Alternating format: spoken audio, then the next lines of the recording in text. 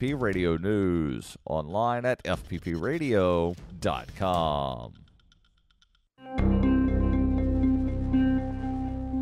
After the USDA unveiled its updated roommate food pyramid earlier this week, Department of Agriculture spokesman Michael Lowry spoke to Onion reporters about just how many servings of someone else's food roommates should be consuming on a day-to-day basis. Under the new guidelines, roommates should eat at least 4 portions of someone else's grains per day, including 1 to 2 cups of already opened cereal. Of course, this is all in addition to the 8 to 16 swigs of milk and orange juice spaced out over a few days. Lowry emphasized that many aspects of the new roommate food pyramid are unchanged from the previous version, including a recommended daily intake of 24 ounces of lunch meat straight from the bag and 5 to 7 weekly finger scoops of Erica's peanut butter. Remember to limit your intake of sugar and sweets from half-open containers, especially if they're Jessica's, because she'll definitely notice. For more on this story, check this week's Onion Review. This is the Onion News Network.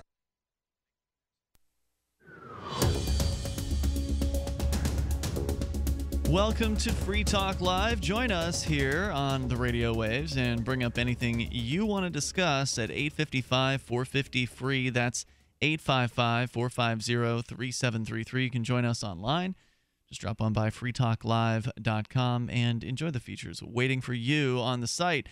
Once again, that's freetalklive.com. Joining you in studio, it's Ian. And Johnson. And Danica. And so, of course, lots to talk about here tonight, including a shocking story, Johnson, you're going to be telling us about. At least the headlines sound shocking. I don't know anything more about it. It's the banning of trolling in New Zealand. Also, the First Church of Cannabis has apparently filed their lawsuit that we had discussed earlier in the week, the possibility that that was going to happen. They are suing, apparently they're suing the state of Indiana and the city of Indianapolis, so we can talk about that. Of course, whatever's on your mind goes as well. 855-450-FREE. Ross Ulbricht has written a letter, a public letter, which is being touted as the first letter that has been released from Ross Ulbricht publicly, but that is not true. The first letter that was released from Ross Ulbricht was written to an activist here in Keene back in February and was ultimately restricted by request of his parents and by request of Ross directly. In the case that it had some sort of impact on his final That was the fear, was that it was going to have a negative effect on his sentencing because in the letter, this first letter, not the one that's getting a bunch of play in the tech websites today, but in this original letter, he kind of, basically supports the activists. He supports Derek J., who's one of our co-hosts, and other Keene and Manchester Liberty activists who drove down to the trial and held signs outside of the courthouse supporting Ross, and they didn't want that his opinions to possibly affect the sentencing, which, of course, it had no effect on the sentencing. It was, they threw him to the wolves. They sentenced him to life in prison because he created a website. And for those who don't know, we're talking about the Silk Road. That is the underground, or was the most infamous underground drug marketplace on the internet in the so-called dark web over the Tor anonymizing network. Silk Road's been taken down since October of 2013. Silk Road 2.0 came up, lasted about a year, then got taken down. There is a third Silk Road, but it is nowhere near the popularity of the original Silk Road. So I think that particular brand is pretty much sunk at this point. And now the man who created it, Ross Ulbricht, is sitting in a prison cell and may be there for the rest of his life. So here's a story from Joe Mullen over at ArsTechnica.com, where he writes, convicted Silk Road mastermind Ross Ulbricht has made his first public statement since he was sentenced to life in prison, writing a letter addressed to Porkfest, a libertarian gathering that he has previously attended, which is, to my knowledge, not true. That's some misinformation. I don't believe Ross Ulbricht has ever attended the Porcupine Freedom Festival. Right. I mean, that'd be pretty cool, but I'm pretty sure that hasn't occurred. Well, His he does mother make it has. seem like it in the letter. Really? Yeah. Well, maybe he did go quietly there one year. Actually, I haven't even honestly looked through the letter yet. I only glanced at it. Busted. I figured if it was from Ross, it must be worth reading. Let's see here. Here's the actual letter. Hi, Porkfest. I'm writing you from my cell in New York City. Sorry, I couldn't make it this year. Unfortunately, the worst case scenario has played out for me, and I've been sentenced to spend the rest of my life in prison. Right. Now, I could be misinterpreting very easily. It's that line right there. Sorry, I couldn't make it this year. That does just make means it he couldn't make it this year. Sure, but it does make it seem like he's been there before. No, I think you're reading too much into it. Well, if you remember, his letter in February did say that he hoped to make it this year. This was, of course, before the ruling, so maybe that's what you're thinking of. Good point, yeah. So he goes on to say, I am an eternal optimist, though, and I will never give up hope for my release. I have confidence that the appeals court will recognize the errors by some and outright corruption by others in the government and give me some kind of remedy. It could be a new trial where hopefully the whole story can be told, or the case could be dismissed altogether. Seems unlikely, at least in the latter part. But maybe he has a chance of getting a new trial. For those who have not been following the case closely, there are at least 2 federal agents who have now apparently pled guilty, from what I've heard, to felony charges of basically being corrupt scumbags. Wow. They, I don't know if you'd heard about it. They did plead guilty. One of them was a Secret Service agent. The other was a DEA agent. They were both involved in investigating Ross. They were involved in the takedown and all of that. And turns out the DEA agent, Mark Force is his name, he was actually masquerading as different roles on the Silk Road site. He would use multiple accounts to essentially blackmail and extort Dread Pirate Roberts, who was the operator of the website. And he was also giving him insider information, when I say giving him, I mean giving Dread Pirate Roberts, because there could be more than one person who was Dread Pirate Roberts. It was never really proven in the trial that it was Ross Ulbricht the entire time. The jury sort of bought the idea that it was Ross Ulbricht enough to convict him, but I wasn't convinced. And the story from the defense was essentially that someone else was Dread Pirate Roberts at some point. So maybe it wasn't Ross that was extorted by this DEA agent. Maybe it was the other guy, and maybe it was the other guy, or at least one of the other Dread Pirate Robertses, who was given the heads up that, hey, you're under investigation by the federal government. Because if you remember, one of the first things the defense said in their opening statement was that Ross he sort of let go of control of the site, gave it to somebody else to handle, or sold it or whatever, and then later was somehow roped back in to be set up as the fall guy for the takedown of the site.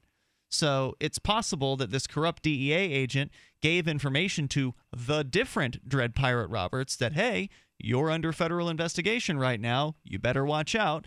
Then that other Dread Pirate Roberts got out of there and somehow managed to entice Ross to come back and take over the site. Right. That was the story from the defense at the trial, and it sort of fits, at least, with the idea that, these hitmen for hire were brought in, and one of them was this undercover agent. And anyway, so these federal cops, they pleaded guilty to corruption. They were trying to steal Bitcoin.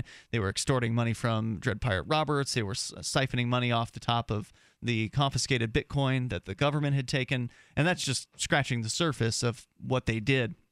And so the fact that, these guys were involved pretty heavily in the takedown of the site and the arrest of Ross Ulbricht suggests that, well, a lot of that evidence is no good anymore. A lot of the evidence that the federal government was presenting here essentially is tainted by the fact that at least two of their agents, and there may be others who are being investigated now too. Who knows how wide or deep this particular corruption scandal goes here. Right. Sure. So we got 2 that have gone down already, and that should invalidate quite a bit of the evidence at the original trial. So hopefully that alone will be enough to grant him at least a new trial. I highly doubt it's going to result in the case being kicked out entirely. Right. But I suppose it's possible. Maybe a less severe sentence, I hope. Now, I wonder if with a new trial, one, you get a new judge, and 2, would it get a new judge? Well, you would think so, right? Wouldn't it be a new I don't know. Well, okay, so That'd be nice. Potentially a new judge, which I think could be interesting. Because this judge was awful. Right. But then the second question would be, will the family this time be more amenable to activists being present? Darn good question. That would definitely be a good question to ask his mother, because I don't think they feel like they did anything wrong by restricting the activists. Right. Because it was the first day the activists were out there with signage and they were doing jury outreach. And then after the first day of trial, the judge threatened everybody in the courtroom except for the jury. They threatened that they were going to sequester the jury and keep them basically locked up. But so what? Like, nothing would have changed. You're like, okay, so you threatened that. Good for you. Keep threatening that. Because it didn't make a difference. The judge still threw the book at Ross, Right. And so what does it matter? Well, look, but hindsight's 20/20. Sure. From the perspective of a mom. But that's what I'm saying. Now they have 20/20 hindsight, and they can say, well, maybe this time, let's see how it plays out if we let the activists do what they have come to do. It's all ultimately going to be up to Ross, right? I mean, the claim was that it was Ross wanted him there, I thought. No. Oh, really? Okay. No, he had agreed with the idea of them being asked to leave. He supported what they were doing, but at the same time, agreed to have them not do that anymore. Right. And it didn't work out. Toll-free number is 855-450-FREE. There's a little bit more here to Ross's letter that has now been published, thanks to the Porcupine Freedom Festival. We'll share more of it coming up here, 855-450-FREE. You can join us. For P150, P150GA, P150OK, P150TN, C250A, C250E, C250Q. Not available in all states. Have you put off seeing the dentist because you can't afford to go? Are big dental bills taking a big toll on your wallet? Would you like to have dental insurance but think it's too expensive? If you answered yes to any of these questions, call Physicians Mutual Insurance Company for a free information kit. See how you can help protect your teeth and your wallet by calling now 1-800-496-5920. This is real dental insurance that can help cover over 300 procedures. Everything from cleanings and fillings to crowns and dentures. Your acceptance is guaranteed for one of these insurance policies, even if you're retired. You can see any dentist you choose, and you'll never pay a deductible. Call in the next 10 minutes, and we'll rush you a free information kit with all the details. 1-800-496-5920. That's 1-800-496-5920. 1-800-496-5920. Quantitative easing, unemployment at depression levels, Europe financial system falling apart, China getting out of U.S. treasuries. At the end of 2008, the time of TARP, the national debt was at $11 trillion, gold trading around $850 per ounce. Close to 2012, the national debt exceeded $16.4 trillion, gold doubled to $1,600 per ounce. The $20 trillion threshold for the national debt is inevitable. Politicians in Washington have a ferocious appetite for spending and stimulus. What's worse, a printing press to finance. 100 years ago, we had a gold standard to limit this madness, but now you have to adopt your own gold standard. Don't be fooled with paper promises. Get Midas Resources 10 Reasons to Buy Gold free by calling 800-686-2237. Understanding the gold and silver market may be the only insurance you could have to avoiding the next economic crisis. Call 1-800-686-2237 and order your free copy. Again, that's 800-686-2237. Hi, I'm Daryl W. Perry, and I need your help to give away my newest book. Yes, you heard that right. I want to give away my newest book, A Rebel's Journey. The book describes my path to the ideas of liberty, which began as a search for traditional values. I will only give away the book if I reach my fundraising goal of $2,500. But wait, there's more! If you donate, not only can you get the ebook and the audiobook for free, but you can get bonus audio content, including interviews with Jeffrey Tucker, Lynn Ulbricht, Ben Stone, Gardner Goldsmith, and Stephen Kinsella. Or you can get a signed copy of the paperback book and more. Your donation will serve to replace the profits I would have earned through a more traditional publication of the book. The funds raised will allow me to get the book into the hands of more people and to promote the book to a wider audience. To find out more about the book or to donate, visit arebelsjourney.com. The three most important things you can do for Free Talk Live are: 1, share one episode a week on Facebook or in some other social networking site. 2, buy the things you buy online through shop.freetalklive.com. 3, give $5 a month to the AMP program. It's my firm belief that Free Talk Live's AMP program is the best use of your charitable dollar among liberty-oriented organizations. Support all the organizations you love, but make sure you give $5 a month to AMP at amp.freetalklive.com. I love My Magic Mud. I drink a lot of coffee. I had stains on my teeth. Then I found My Magic Mud, and I was told it would remove stains. So I paid attention when I brushed the first time. My Magic Mud is black tooth powder, and the difference it made in my teeth in one application was noticeable. With 4, my teeth were as white as you normal folks out there. Please go to mymagicmud.com and buy a jar. There's 150 applications for $25. You can use Bitcoin, mymagicmud.com. You can watch the LRN Studio Cam and chat with other listeners anytime at cam.lrn.fm. That's cam.lrn.fm.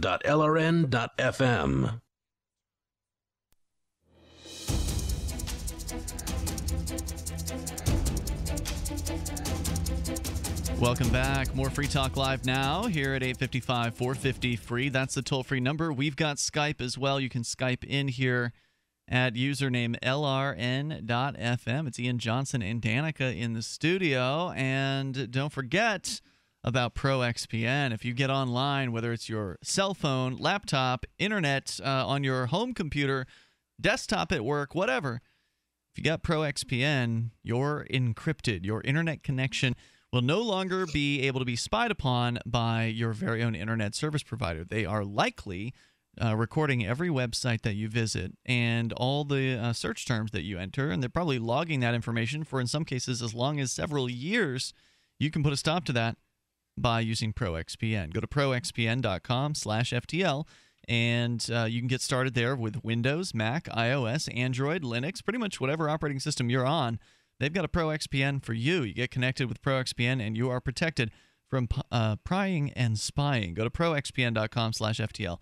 And when you're ready to upgrade to their premium account, because you can start for free, but the free account is fairly limited in bandwidth, you get unlimited bandwidth with a premium account, servers around the world you can access, you can privately torrent, and get past regionally blocked websites. Plus, ProXPN does not keep records of your online habits, and you get it all with a risk-free 7-day money-back guarantee. Go to proxpn.com/FTL and use promo code FTL50. You'll get 50% off the regular monthly price when you get their annual account with code FTL50. Breaks the price down to about $5 a month, and that price is good for the lifetime of your account. So go to proxpn.com/FTL, and don't forget promo code FTL50. As we continue here with the Silk Road letter, this is the first, I would say the most accurate way to describe this letter is the first letter that Ross intended to be released publicly, because he did send a letter to a keen activist back in, I think it was February, after his sentencing, or excuse me, after he was found guilty, before his sentencing, after he was found guilty. And that letter I did publish at freekeen.com.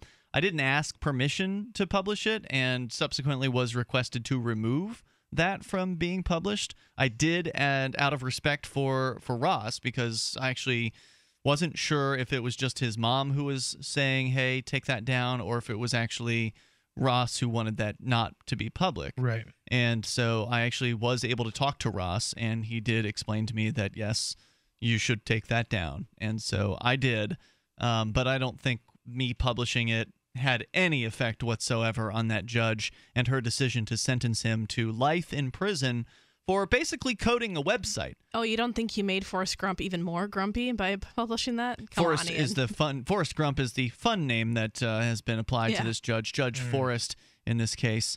But yeah, I highly doubt she was given a copy of his letter. I know, I'm trying to be and funny. Made her decision there. I mean, look, she had it in for Ross from day number one in this trial, and was ruling against him in the defense time and time again. It was really clear. In fact, the federal prisoners we talked to that had called the show, we were on in Marion, Illinois, and there's actually a federal prison there, and a lot of the guys listened to us. And this is really, they said he was going to get life. I mean, this is really, as I think about it, this boils down to a particular set of logic with how this is sort of working with government attacking the internet, attacking websites. And it's sort of like how government works on a lot of levels, which is that what they're doing is they're using a proxy, right? They're saying that basically someone is responsible, like a website is responsible, website operator is responsible for the content of what the users are saying. And I guess I'm kind of comparing this in my mind to where else is government one step removed? They sort of say like you're like a liberal Democrat will try and get away with saying, well, I don't support violence. I just elect the people that send the cops to your house to steal the money from you in taxes. It's like a proxy, right? Like there's one step removed from actually being responsible. So their hands are clean, right? Their hands are clean. So we're not actually, we're protecting people by, making sure that these website operators are responsible for their users' content. It's like, it's ridiculous. It's like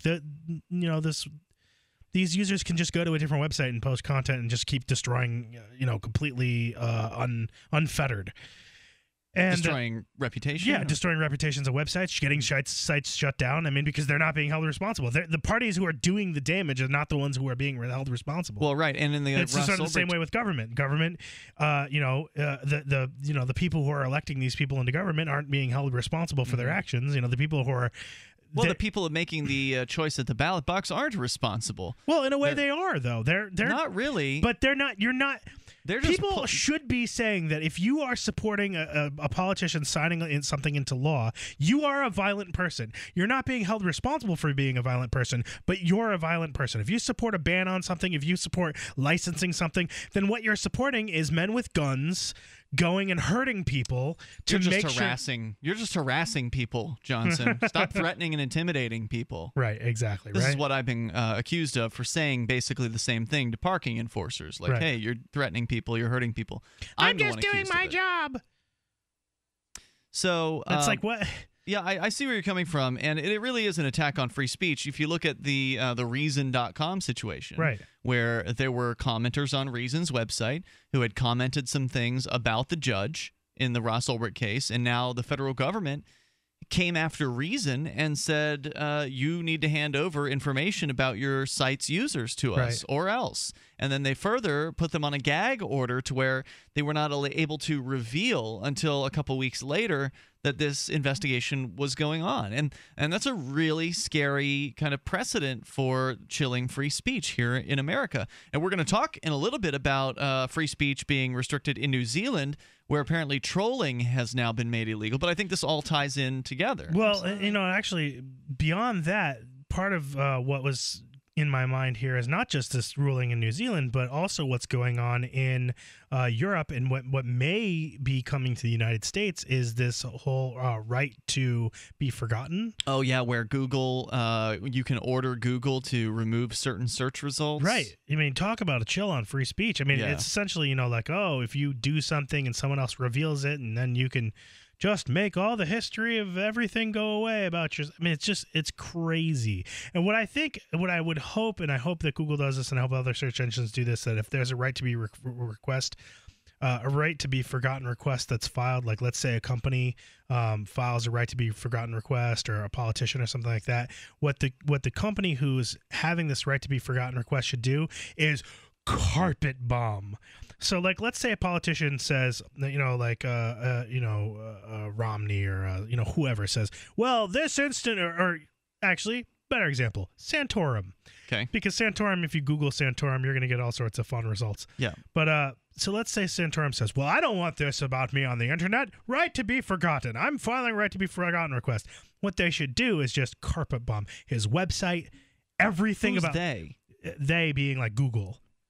Whoever's responsible for having to actually enact this this right to be forgotten request. And how do you describe carpet bombing his website? So carpet bombing, what I'm saying is that don't just cherry pick and laser out exactly what needs to be forgotten according to this person. Remove everything about them. You have your personal website. Oh, you're a politician. Well, guess what? You're not in the search results at all anymore. Nothing. All or nothing. You're gone. Yeah.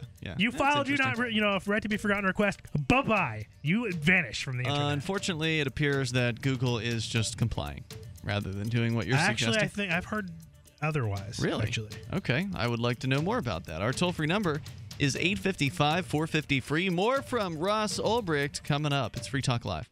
Paid non-attorney spokesperson Adam Pulaski of the Pulaski Law Firm with principal office in Houston, Texas is the attorney responsible for the content of this ad. This ad is not legal advice, and the choice of a lawyer should not be based solely upon advertisement. Services may not be available in all states. Attention Xarelto users. If you or a loved one took Xarelto and suffered a serious bleeding event, you may be entitled to financial compensation. Xarelto is a popular prescription blood thinner used to prevent blood clots and protect patients from strokes. These serious bleeding events have led to numerous cases of hospitalization and even death. Phone lines are open 24/7. Call 800-261-0937. That's 800-261-0937. This is Dan Pilla. Do you owe the IRS money you can't pay? Are tax debts crippling you? I've defended people from the IRS for over 30 years. I've helped thousands, and I can help you too. I wrote the book on IRS settlement, and I'm telling you, there's no such thing as a hopeless case. Call 800-34-NO-TAX to finally get free of IRS debt. With the IRS's new programs, there's never been a better time to solve your problem. Call 800-34-NO-TAX. That's 800-34-NO-TAX, or my website, danpilla.com. Every once in a while, you get information that's worth changing your life for. This is one such time. You can save up to and beyond 25% on all purchases at Amazon. You probably heard of Bitcoin and just not thought much about it. You certainly know that you can get competitive pricing at Amazon, but now you can get a 25% discount on nearly everything you need to live. I've just given you a huge raise, and all you have to do is claim it. You go to purse.freetalklive.com and open an account. Do this right now, don't wait. Then you fund the account with Bitcoin. You can buy them through expresscoin.com with a check or money order. There are other ways to get Bitcoin, but that's fast, safe, and easy. This information is worth you changing the way you do things. Go to purse.freetalklive.com right now and get signed up and cash in on the huge raise I'm offering you. 25% off of everything on Amazon through purse.freetalklive.com. It's purse.freetalklive.com.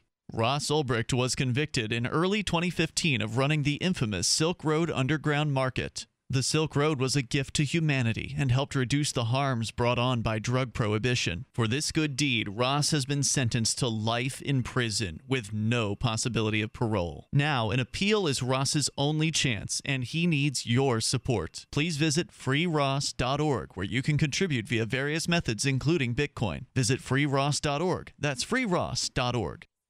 You can listen to Free Talk Live on the radio, podcast, satellite, webcam, and our live streams. But did you know you can listen to Free Talk Live from any phone, anywhere? Add this number to your phone, 213-493-0308. It's a long-distance call, so make sure you're familiar with your phone's calling plan. The listen lines are airing the latest episode of Free Talk Live 24 hours a day, including our live shows. Call 213-493-0308. That's 213-493-0308.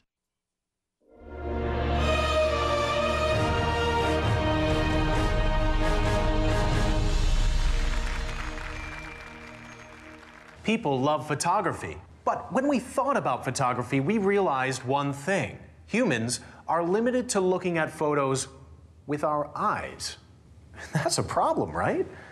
So we made an app, PicSong, the first program that turns your photos into music if you want to do that for some reason. It puts the power in your hands. You get to decide why you need this. I can't tell you why you need this. It's not my job. Who is this app for? Maybe it's for students, or artists, or blind people. But can it turn your music into photos? No, it can't. Do you get to keep the original photo? No, it gets deleted. Always back up your photos before using PicSong. This is the Onion News Network. You're listening to the best liberty-oriented audio streamed around the clock, on the air and online. This is the Liberty Radio Network at LRN.FM.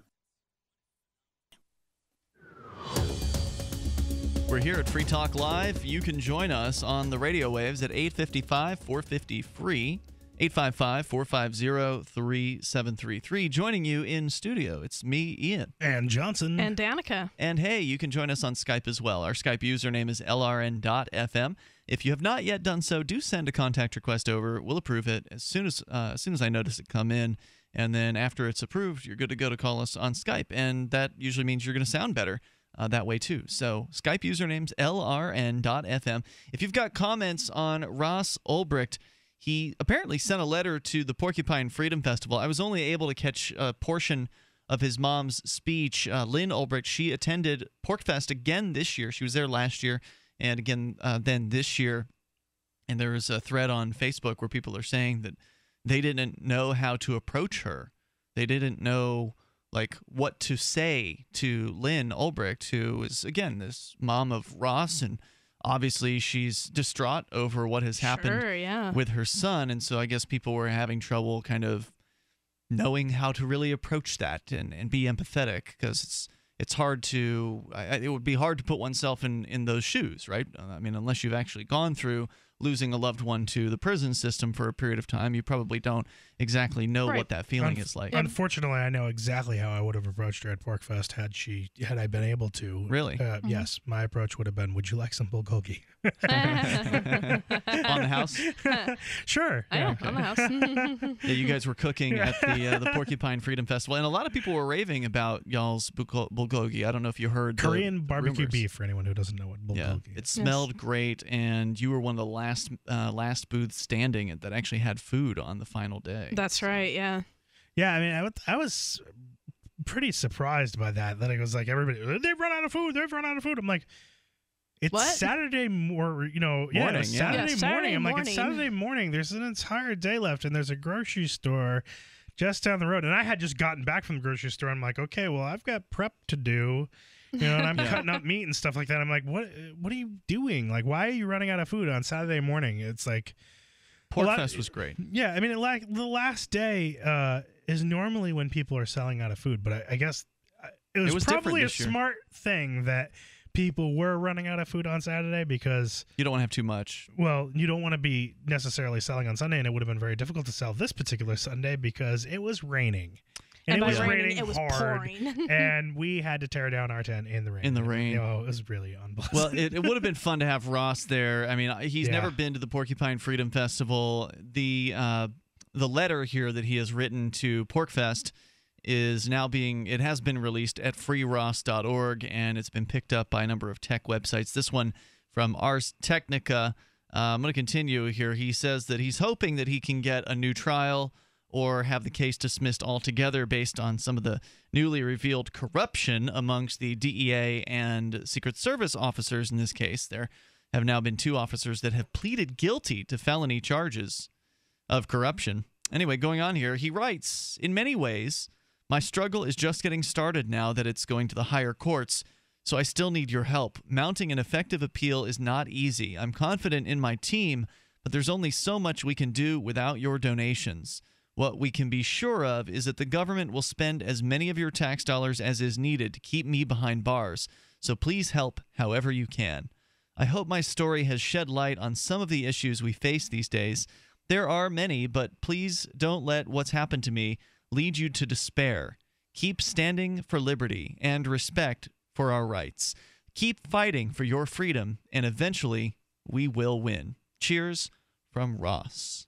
So a very sort of uplifting piece of mail from a man who... Ever optimistic. Yeah, he is obviously very optimistic. And, I mean, really, you got nothing to lose at this point. He's lost it all. He's in federal prison with a life sentence with no possibility of parole.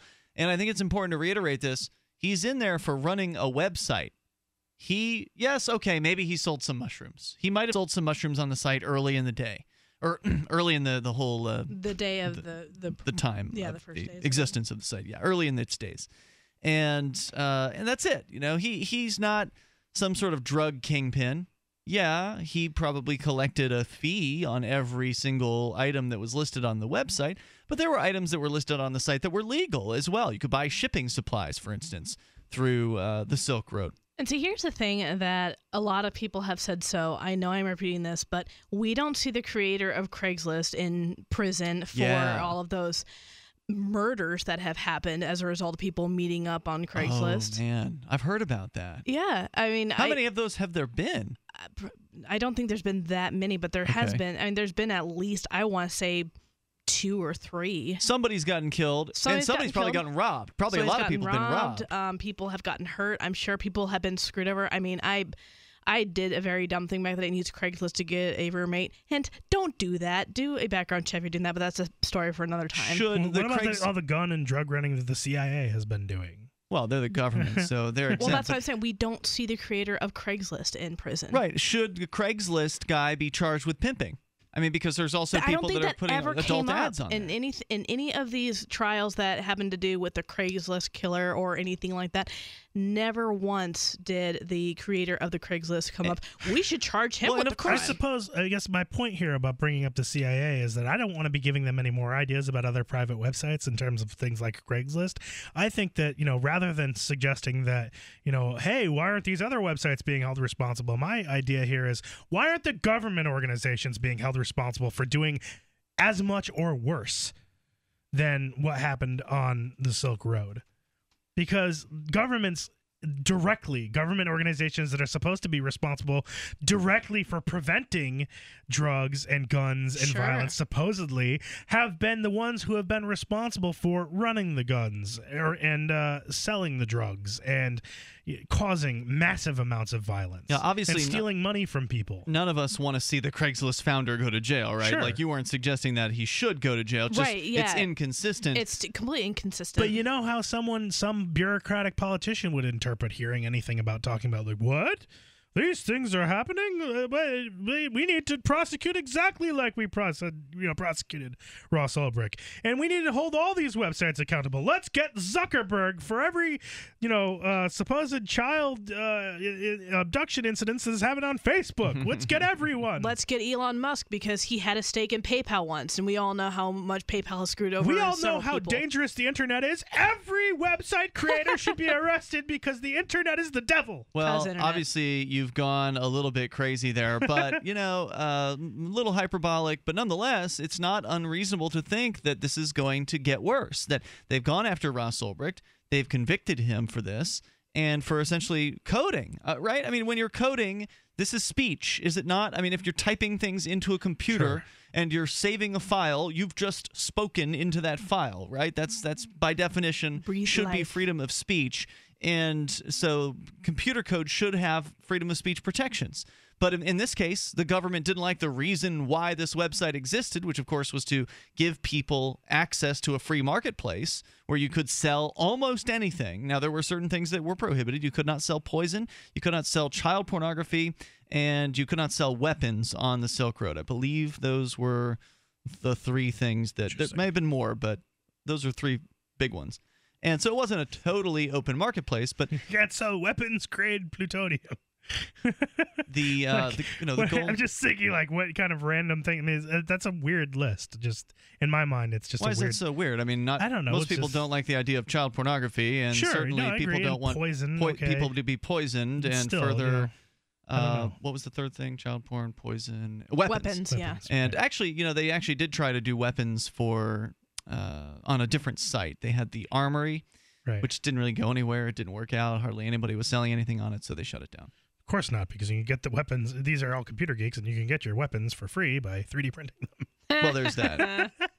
Although I think when the Silk Road opened, that didn't exist, right? Silk Road started in 2011. Oh, I think you might be right. And I don't think the 3D printed gun came out until 2012 or 2013. I think 2013, actually. Yeah, 2013, because I remember seeing some 3D printed stuff at PorcFest in 2013. Right. We'll come back with more here. You can share your thoughts at 855-450-FREE. That's 855-450-3733. Let's talk more about freedom of speech. There's a crackdown coming, apparently, on trolls in New Zealand. Johnson has the story. And this really strikes at home for Johnson because he's done a little bit of trolling this time. There's more on the way here. This is Free Talk Live, 855-450-FREE. You, Me, and BTC is your Bitcoin and Liberty podcast. Cryptocurrency decrypted. We're sitting down with Mr. Jason King. If you want to with the government, feed homeless people, man. Jeffrey Tucker. What's possible in the Bitcoin space? It sounds a little like science fiction, but if you wait enough time, it becomes a reality. Angela Keaton from antiwar.com. This is what the United States does. It involves killer robots. For Bitcoiners, this is a way to get around that. Subscribe at youmeandbtc.com. Free Talk Live has partnered with Amazon, the largest internet retailer. Imagine a department store category, and Amazon has it. Books, electronics, office products, furniture, jewelry, automotive, toys, clothing, sporting goods, and dozens of other categories. Now you can shop and support Free Talk Live by entering Amazon through our website. Go to shop.freetalklive.com, and Amazon will send us a portion of your purchase. You're going to do the shopping anyway, so remember to enter through our site at shop.freetalklive.com. That's shop.freetalklive.com. There are hundreds of silver products on the market today, but there's nothing like the astonishing health benefits of the multi-patented One Silver Solution. Boost your immune system at a great price with our Silver Solution Liquid, starting at $12.95 a bottle. Now available in regular and extra strength. That's half the price of the leading competitors. Call 844-USILVER for your free catalog, or go to onesilversolution.com. Onesilversolution.com. There is only one Silver Solution. All right, so suddenly Walmart, eBay, Amazon, everybody wants to ban the rebel flag. Well, the rebel flag is an important part of American history. The rebel flag is still a long-standing symbol of Southern pride and Southern heritage. So if the big retailers want to play into political correctness and try to deny the history of America, let them. Go to ourflags.com, that's R like rebel, R, the letter R, ourflags.com. Get your rebel flag before they actually do outlaw the things, huh? Ourflags.com, that's ourflags.com. Go now. What if the key to achieving liberty in your lifetime was to move together with others who think like you? Liberty activists are joining the Free State Project, which is over 70% of the way to its goal of 20,000 participants. And they're already making the move to New Hampshire. The successes are piling up and are proving the Free State Project is a real movement and no longer just a great idea. When you're planning your move, consider Keene. Keene is famous for its civil disobedience and non-cooperation, and there's plenty of political opportunity as well. From demonstrations and vigils to outreach and volunteering, there's a lot going on in Keene. Keene is the liberty media capital of the world, with television, talk radio, and more, all originating here. Though it's more than just activism, with regular social events each week. See what's happening at freekeene.com and get connected with video, audio, free books, a forum, and activist tools you can download and use in your area at freekeene.com. That's freekeene.com. Did you know that you can listen to and watch Free Talk Live during our live show 7 days a week from 7 to 10 p.m. Eastern via our studio cam at cam.freetalklive.com? Not only that, but you can also chat with other listeners at the same time. Do I need to mention that both the studio cam and chat room are totally free? Outside of Free Talk Live's live hours, you won't see a cam feed, but will hear audio from the Liberty Radio Network. So listen, watch, and chat all free at cam.freetalklive.com. That's cam.freetalklive.com. If worst comes to worst, will you be prepared? You don't have to be a survivalist to prepare for the unexpected. Storing necessary supplies like food, water, and emergency equipment is simply taking responsibility for ourselves and our families when it counts the most. StrategicShelters.com offers emergency supplies and a secure way to store them, and provides protection for loved ones in the event of an extreme natural or man-made disaster. To find out more, visit StrategicShelters.com. While our satellite channel is free to listen to, it's not free for us. You can help us cover our satellite costs with the chip-in on the right side of the page at lrn.fm.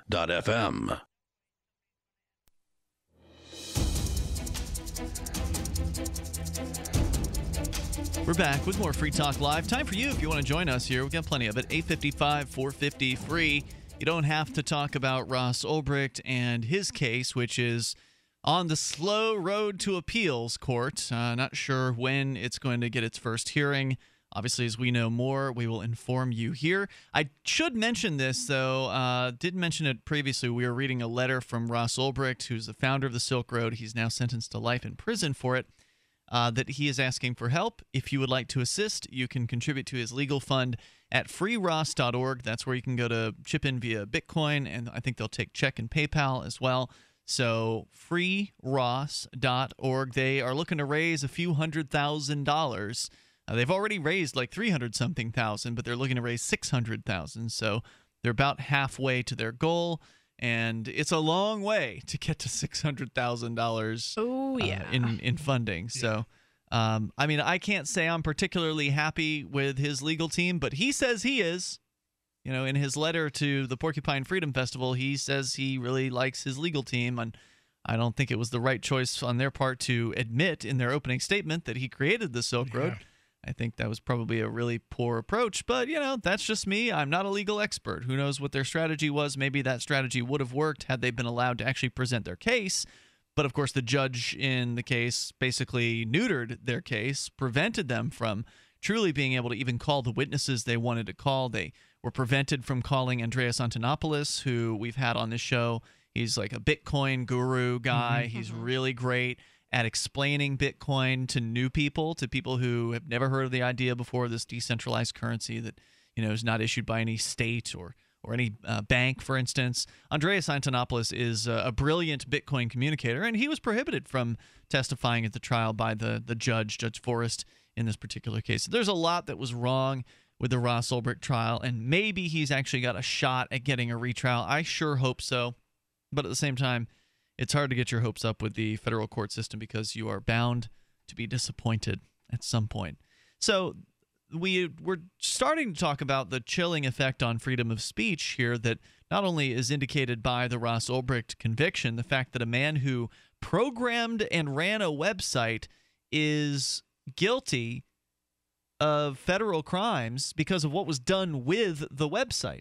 Now, certainly you could say he knew what was going on with the site. I mean, he didn't just put the site up and then leave it there and walk away from it.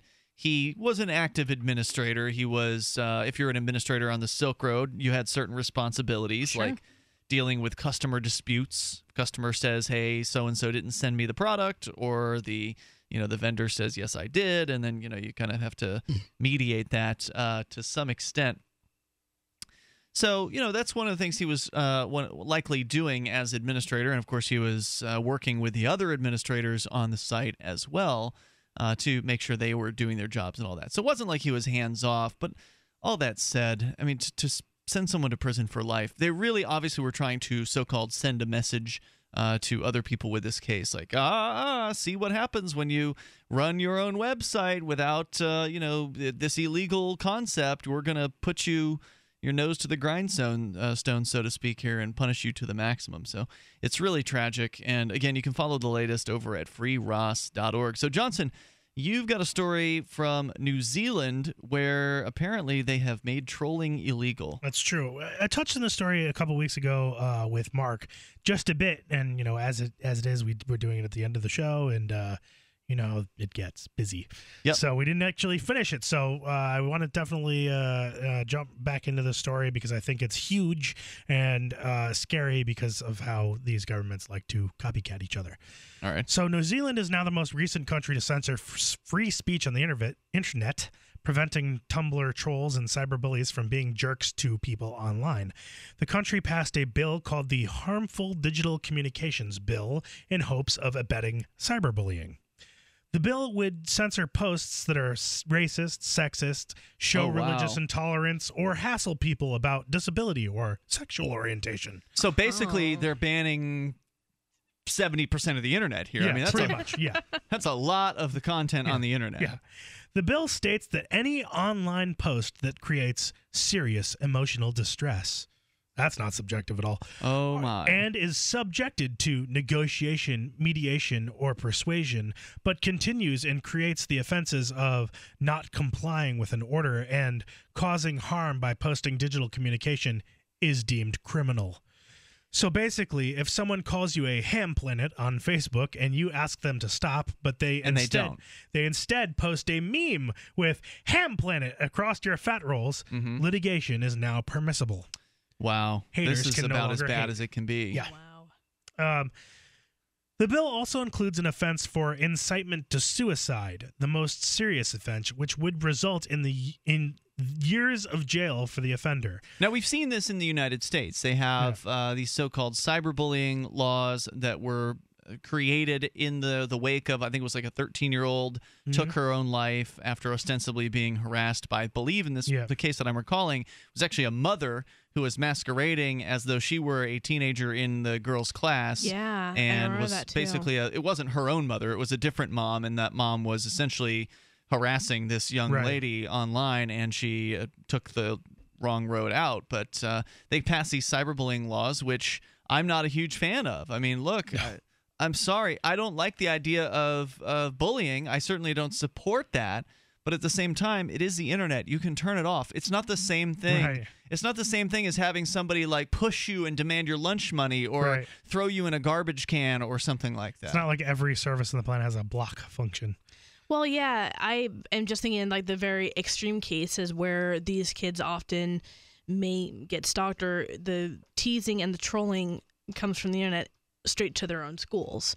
Now, realize this, that when they get trolled online, sometimes it won't follow them to school, but maybe maybe the kids that are harassing them on Tumblr are also going to harass them at school too, because there's local kids. Well, now criminal harassment is where you will not stop messing with somebody when they ask you to. Right. So in theory, you could go after somebody for criminal harassment charges if they are sending communications directly to you.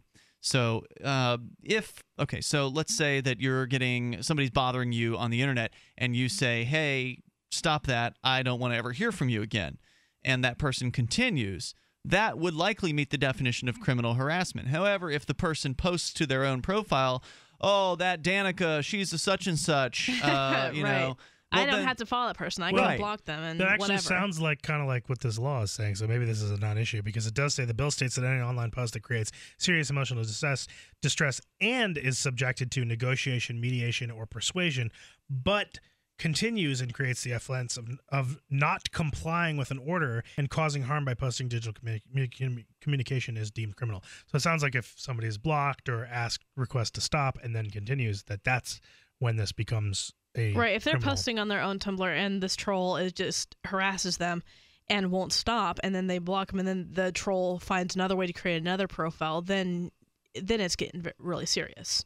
So I've got a little bit more detail about this. Sure. It's interesting. So we talked about the suicide, sort of the incitement to suicide one, but what about just the regular offense for this? What's the punishment for that? Well, other cyberbullies could face 2 years in jail. What? Or a maximum fine of 50,000 New Zealand currency, which equates to about $33,900 US for harassing posts. Wow. Okay, so just to clarify, the beginning of what is illegal, can you read the very beginning of it again? Sure, sir. You want me to read this? The definition of what is outlawed. Sure. The bill states that any online post that creates serious emotional distress... See, that's the problem, I think. Yeah, that's crazy. Any online post, that's where it's different from a post directed at someone, meaning that like you have sent me a message directly versus you're just posting on your own profile. Right. You should be able to get on your own profile and say, Ian is a poopy head if you want to. Whereas if you send me that message and I tell you to stop and then you continue, that's sort of the definition of criminal harassment. Yeah, so this is any online But freedom post. of speech should be able, you should be able to say what you want in your own arena, in your own property, and then if you will. And then if someone is bugging, just say, hey, stop. And if they don't stop, you can just say, okay, blocked or removed or something, and that person cannot post on your profile So not anymore. only does that post have to create serious emotional distress, but it also must be subjected to negotiation, mediation, or persuasion, whatever that means. Well, I think that means that the person is trying to stop you, right? Like trying to say, hey, well, you could please probably leave get me like alone. a mod or someone from, let's use Tumblr, for example. You can get a mod from Tumblr and say, hey, this person is harassing me. And then the moderator attempts to talk to the troll. And if the troll still doesn't try and... Does that clean ever up their work? act- No, I'm not saying it does. I'm just saying that's probably what they're talking about by does mediation. arguing or try, right. But what they're saying is here, the first post isn't the illegal one. When you send the first insulting message, it's after you say, hey, stop that. Or, you try to negotiate, leave me alone, or I would appreciate you not doing that. So the rest of it is if you don't comply and it causes harm by posting digital communication, that's what makes it criminal. If you're Scary not, stuff. Not in compliance with the order. By the way, New Zealand does not have a constitution. I don't know if you knew that. Oh. So they can kind of just do whatever they want there, and there's no governing document whatsoever. It's Free Talk Live. Here's a good idea. When you have a legal matter like creating your will or legally setting up a business with a corporation or LLC, you don't necessarily need a law firm. Use LegalZoom.com. At LegalZoom.com, you answer straightforward questions online, and they take care of the rest. They even review your answers for common mistakes and guarantee your satisfaction. Free Talk Live listeners, you'll get 10% off your order by typing in FTL in the referral box at purchase. Don't procrastinate with these important legal documents. LegalZoom.com. This is Shaquille O'Neal. And the Shaquettes. Reminding you that anytime is a good time. Good time. For the cooling, drying, fresh scent of Gold Bond powder spray. Like after the gym. Or a crowded elevator ride. Or golf. Or working with farm animals. Or a hard day's work. Like sportscasting. You said it, ladies. Stay cool with Gold Bond powder spray. Stay cool with Gold Bond. So you've signed the Shire Society Declaration and are planning your move to New Hampshire to be around more liberty-oriented people. Next, sign up for the Shire Society Forum at forum.shiresociety.com. There are a bunch of people there who are already in the Shire, and they want to meet you. If you're already in the Shire physically, you should also come by the forums. Remember, not everyone uses Facebook. New people are signing up for the Shire Society Forum every month, so drop in and say hello at forum.shiresociety.com.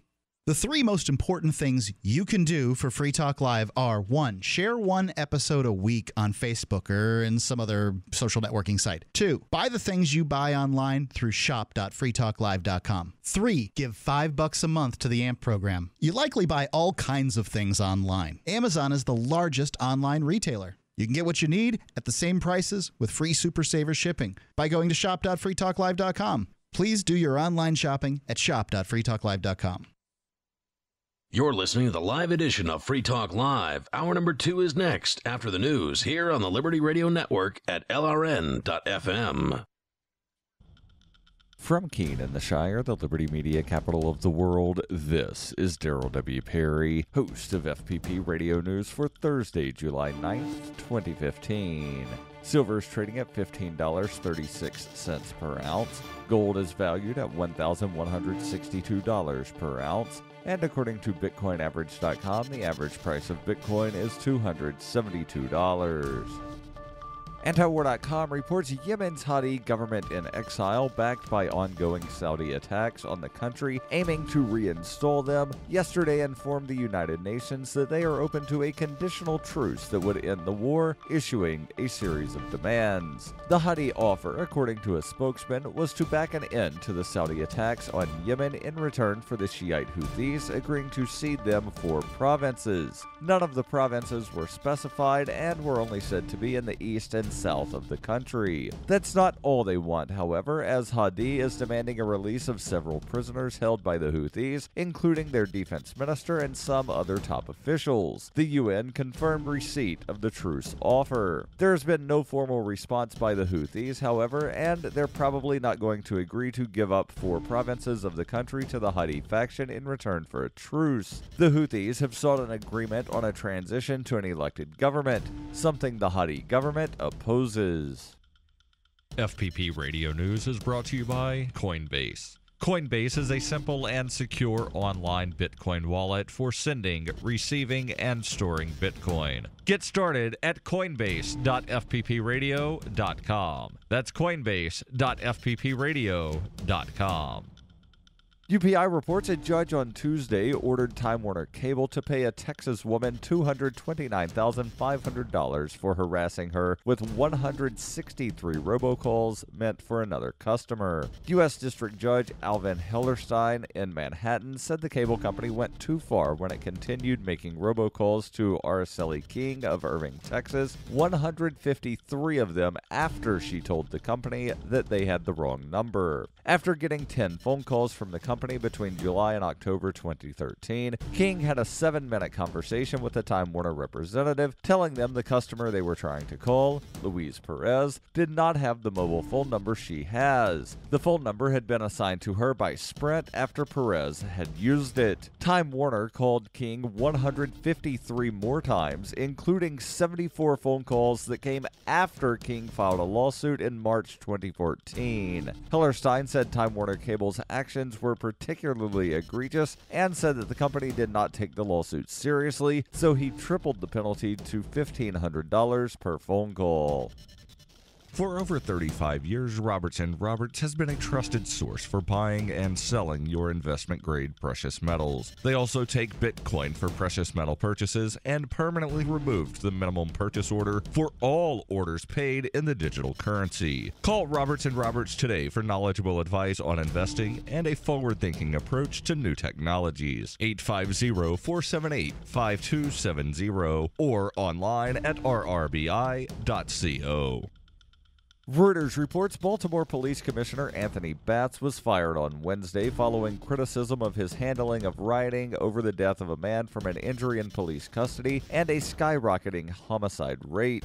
Mayor Stephanie Rawlings Blake said the focus on bats and the leadership of the 2,500 officer force had become a distraction in fighting resurgent crime and was hurting her goal of attracting families to the city. She told a City Hall news conference, "As we have seen in recent weeks, many continue to die. Families are tired of feeling the pain, and so am I." Bats, who came to Baltimore from California in September 2012, had a reputation as a reformer and will be replaced on an interim basis by Deputy Commissioner Kevin Davis. Bats came under fire for his handling of rioting following the funeral of Freddie Gray on April 27th. Gray died after suffering an injury while being transported in a police van, heightening a national debate on police treatment of minorities. 6 officers have been charged in his death. Bats and other commanders told officers to hold the line with rioters rather than confront people causing damage or threatening police. His cautious response was seen as an improvement over other cities, such as Ferguson, Missouri, that had used heavy-handed tactics to shut down protests after complaints of police brutality. But Bats came under criticism for not being better prepared for the rioting. This has been FPP Radio News, online at fppradio.com.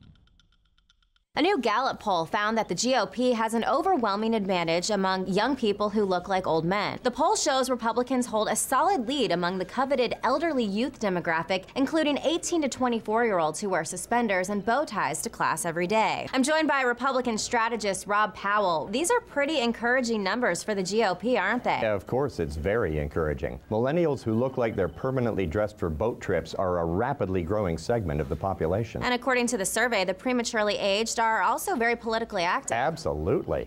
Only about 20% of young people vote overall, but there's almost 100% turnout among youth that dress like a dad from a 1950s sitcom. Now, what about the criticism that the GOP only appeals to white men? Not true.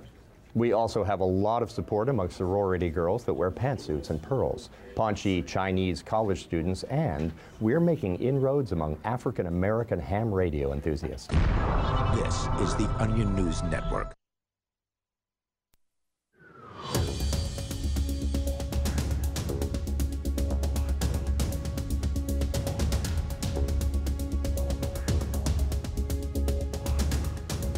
Back now with more Free Talk Live. We got time for you if you want to join us here at 855-450-FREE. That's 855-450-3733.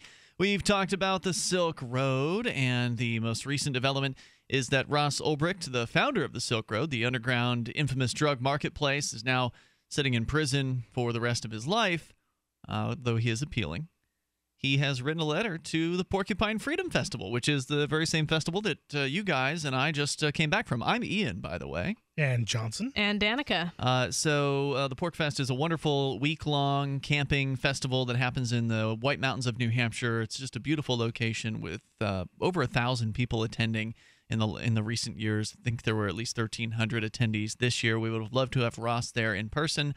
He unfortunately is in prison. His mom, though, came out, Lynn Ulbricht. She's been at this year's Pork Fest. She was at last year's Pork Fest. She was at the Liberty Forum. She actually joined the Free State Project. I don't know if you guys are aware of that. Oh, very cool. Yeah, it was actually at the first Porcupine Freedom Festival is where Lynn, Ross's mom, joined the Free State Project. And, of course, it's also worth mentioning that one of the administrators of the Silk Road, who is known as Libertas, is another Free State Project participant. Awesome. So very cool. And actually, I don't know what's going on in his case. Last I heard, his sentencing is set for October. So how many years in prison he'll be receiving, I don't know. I wonder if all this additional exposure, like there's exposure from this letter from Ross to PorkFest to Bitcoin people, and it seems like Bitcoin is a pretty wide phenomena, and I don't know what the sort of Venn diagram of people who are really into Bitcoin versus people who are really into liberty and freedom style events like PorkFest. Like, what does that crossover look like, and how much additional publicity is PorkFest getting from this exposure from Ross and exposure from Bitcoin in general? Sort of, I would say it's getting quite a bit. I mean, PorkFest is sort of like the biggest Bitcoin event now. Yeah, right? but it's still not that. But it's still not. Okay, so yeah, it's known in Bitcoin circles. Right. That's true.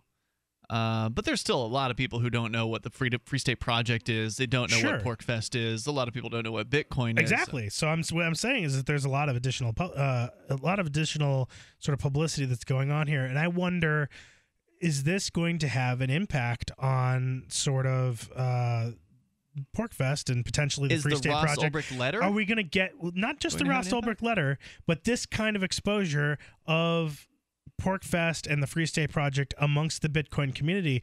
Are we going to start seeing a lot more tech-savvy Bitcoin kind of people that are going to be exposed, and therefore, is this going to have a sort of a tech bump on well, it's already a pretty techy movement. Right, exactly. It's already a pretty techy movement. So how would you tell, I guess? I know. Yeah, exactly. Most Free Staters, look, most of the people that are early movers for the Free State Project are tech savvy. They're either tech savvy or they're actually in the tech field. They're actually working in IT. There are some that are more tech savvy than others. I mean, you have a lot of people who are basic level programmers.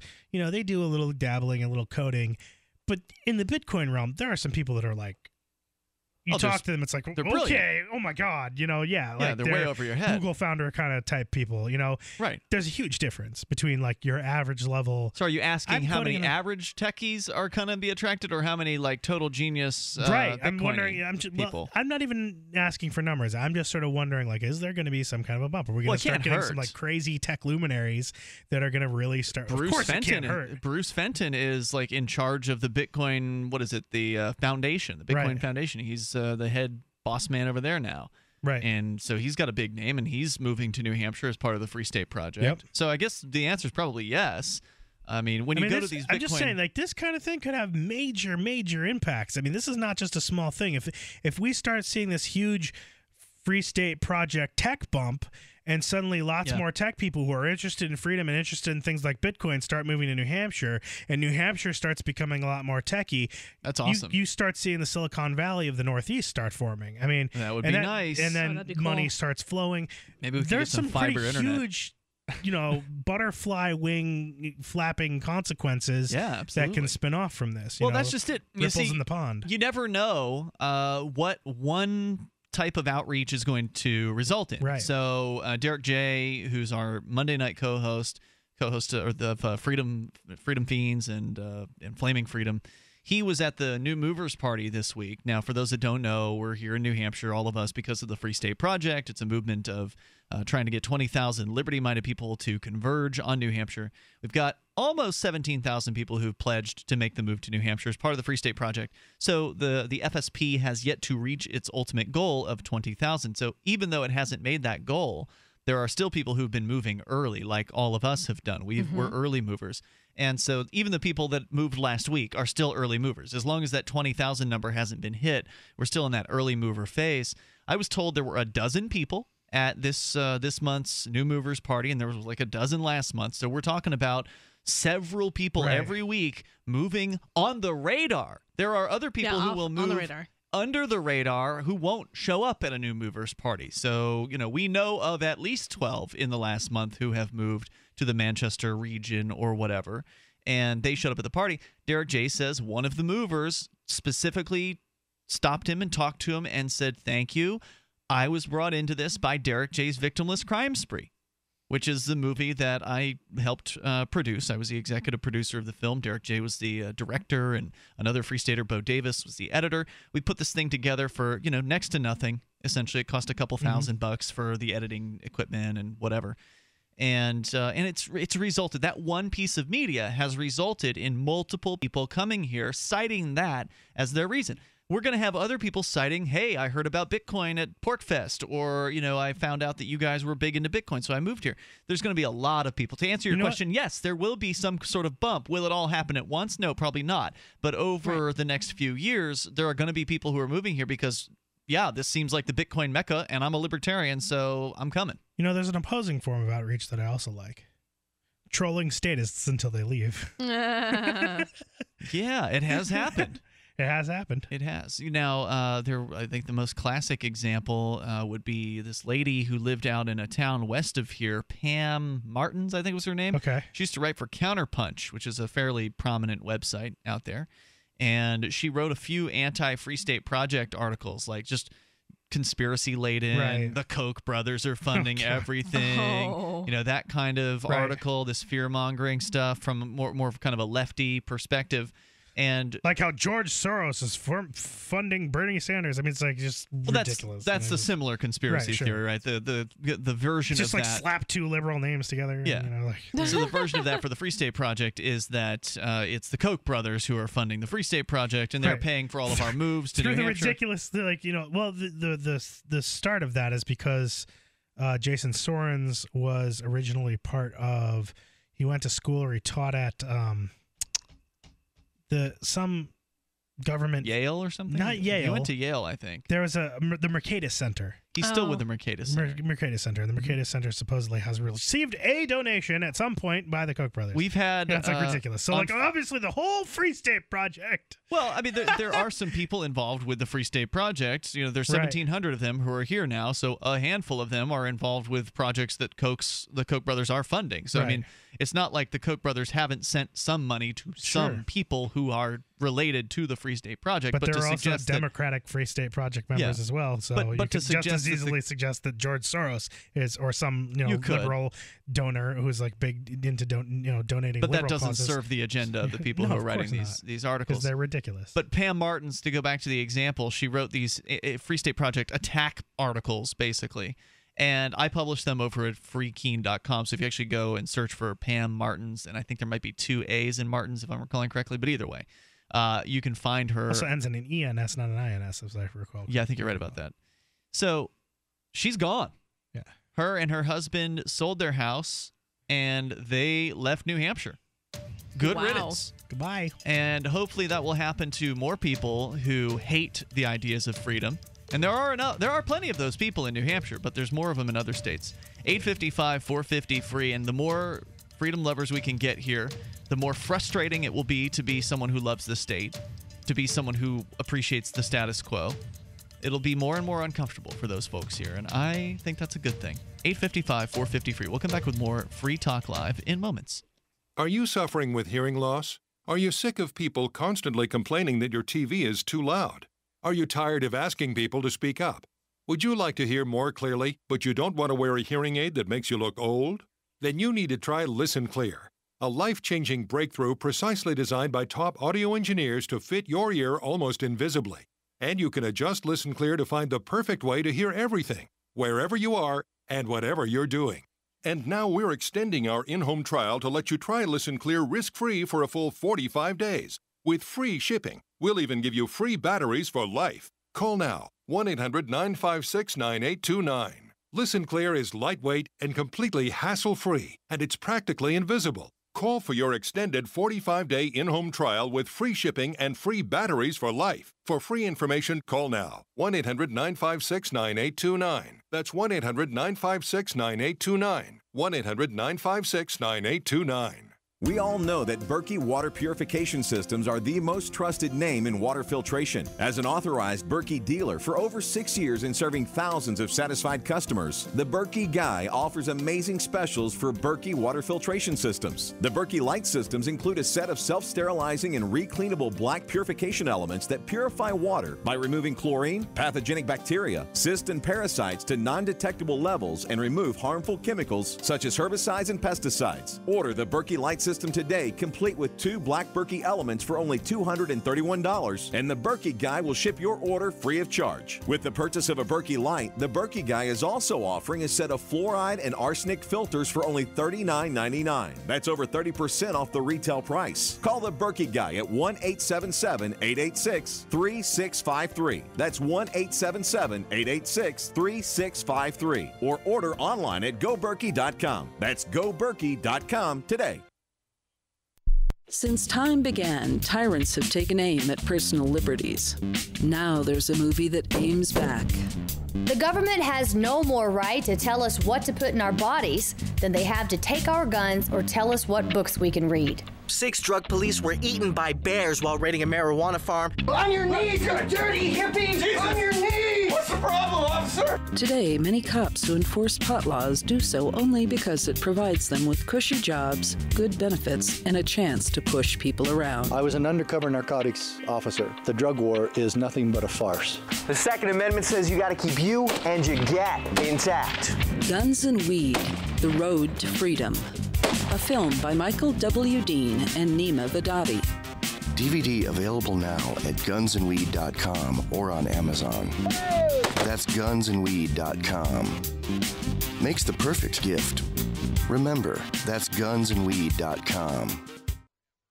If you want to know the latest about Free Talk Live before we go on the air, all you need to decide is how you want it delivered. It's your choice. Visit news.freetalklive.com. You can get emailed announcements and participate in contests via our email updates list. Plus, we have a Twitter account that you can follow and a Facebook page where you can become a fan. So visit news.freetalklive.com to get news about Free Talk Live as soon as it's announced and the way you want it delivered at news.freetalklive.com. That's news.freetalklive.com.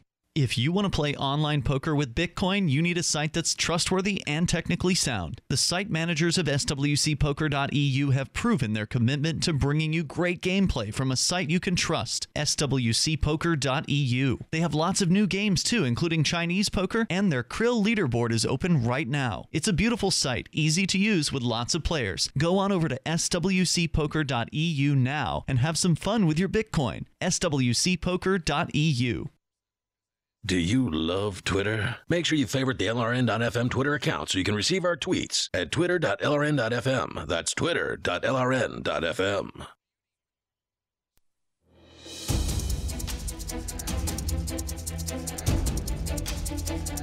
This is Free Talk Live, and you can join us here at 855-450-FREE. If you like, you can also join us on Skype at Skype username LRN.FM. And do you want to reach people with the ideas of liberty? You can do it from the back of your car with libertystickers.com. You can reach thousands of people with one bumper sticker, and you know that people love to read them. Check out the vast selection of witty, poignant, pithy, and downright bombastic liberty-oriented messages at libertystickers.com. They'll also do custom orders as well, so if there's something you've always wanted to put on a bumper sticker, you can do that through the folks over at libertystickers.com. Ooh, that's cool. I always like that spot because it's attention grabbing, where it's like, you know, you want to reach out to people with liberty, you can do it from the back of your car. It's like, you want some liberty? Like, check out my liberty here. Check out my I've got some liberty. Yeah, I like that liberty. All right, some of that. libertystickers.com. Go there. They got great bumper stickers, really, and really creative stuff in a lot of different kind of categories. What's your favorite sticker, Ian? My favorite bumper sticker? Yeah, that they've made. I couldn't tell you. I haven't looked through their entire catalog. Don't steal, the government hates competition. Is that an original from them? I believe so, yeah. Yeah, that's a good one. But, you know, everybody's got their own preferences. So go and see it for yourself. libertystickers.com. I've got, let's see, I'm trying to think if I have. Well, the Free Talk Live and LRN.FM stickers are made by the people who make libertystickers.com. Yeah. So I like those. How about that? We also have an onion bumper sticker, which I think is pretty. That is not Liberty stickers. I know it's not, but it's pretty cool. But if you go to any Liberty event, like if you go to Liberty Forum or PorkFest, you will see like hundreds of these stickers. Yeah, for sure. It's like, you know, you're at a Liberty event when you look around and like you get to the parking lot and you're like, oh, it's like library here. So let's get back to your story, Johnson. For those of you just tuning in, it is very disturbing. Yes. Out of New Zealand, where, by the way, there is no constitution. I mentioned this in the last hour. Right. New Zealand, I was researching New Zealand actually years ago, and I was looking at, well, what are the other countries in the world that might be liberty-friendly or possible places to move for somebody who cares about freedom. And New Zealand kind of came up on the radar as one of the lesser governmental places. It's in the top 10 countries, the freest nations of the world. It's usually higher ranked on those charts than the United States. But there's also no constitution there. And certainly you can argue that the Constitution in the U.S. hasn't done much to slow the growth of the state here. But on the other hand, you could certainly point to examples of how the Constitution, to some extent, has at least, they have to sort of pretend to obey it. They have to pay, at the very least, lip service to the Constitution. Apparently in New Zealand, anybody that gets elected there, if there's enough of them in the seats of power, they can just go ahead and change things however they want to. So you could see that as a good thing in some ways. Like if you got elected and you wanted to repeal certain government things, maybe it would be more possible in New Zealand. But on the other hand, if somebody gets elected and they want to put in more statism programs, then there's nothing standing in the way of that. Sounds a bit Unleash like a mess the Kiwis. to me. I gotta agree with Michael Badnarik about the Constitution, at least being the purpose of it being it's like a fireplace. It, keeps the government in its place. But it hasn't, right? I mean, like you can still make the argument that if you build a hot enough fire, the fire's getting out of the fireplace, it'll still burn your house down. But even in New Zealand, without a constitution, they have more economic freedom than the United States. Okay, fair enough. Now, social freedoms are another question, right? So these economic freedom indexes don't really take into account social freedoms. Right. And freedom of speech is definitely a social freedom, not necessarily an economic freedom.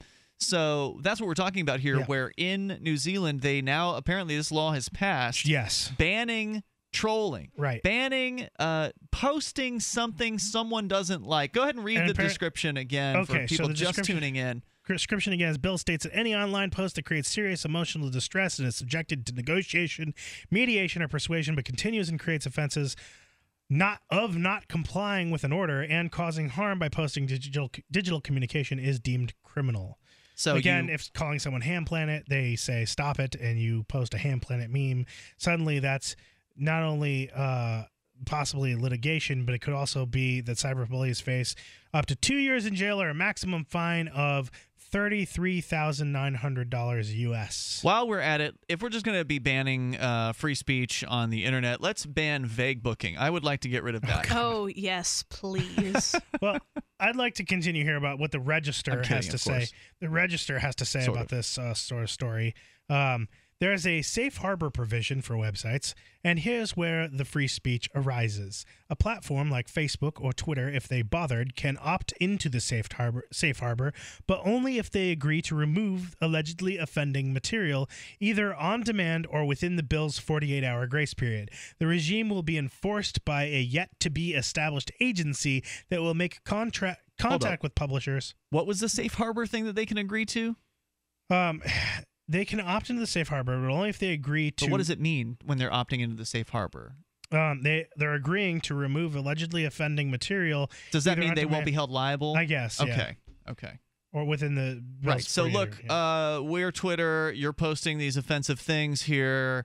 We're agreeing to the New Zealand's government's rules that we will be their enforcer, basically. Right. We'll agree to be the enforcer of these stupid new anti-freedom of speech rules in order to protect ourselves from legal liability because the government will come after us. Apparently, so the regime will be enforced by a yet-to-be-established agency that will make contact with publishers and social media platforms. And if it can't resolve a complaint, the agency will be able to escalate it to the district court. Here's the thing that's terrifying. It's not terrifying enough yet? There's more? There's more. The bill passed 116-5. What? By vote in New Zealand's parliament. But Gareth Hughes, one of the 4 Greens member of parliament to vote against the bill, said that it was overly broad and risks limiting our freedom of expression. It's just a risk. Yeah, this is definitely going to limit freedom of expression.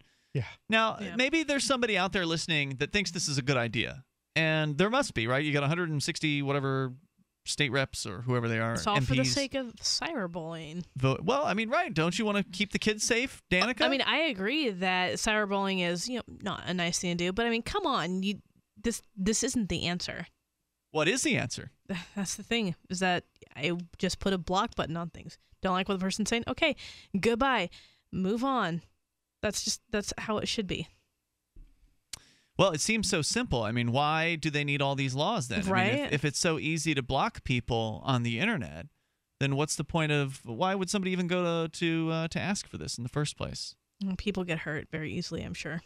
And they want someone else to do something about it, right? They want to hire the other people to come up and bring the ban hammer on them and stomp their feet. Well, this is more than a ban hammer. We're talking about prison, right? Isn't that what we're talking about? Ban hammering, prison, and it fines, is ridiculous on the internet. All the feels are hurt. You can always turn off the internet. You don't even need to. And not only can you block people, that you don't have to interact with them. But Johnson, shouldn't you have a right to use the internet without encountering anything offensive? You kind of do, though.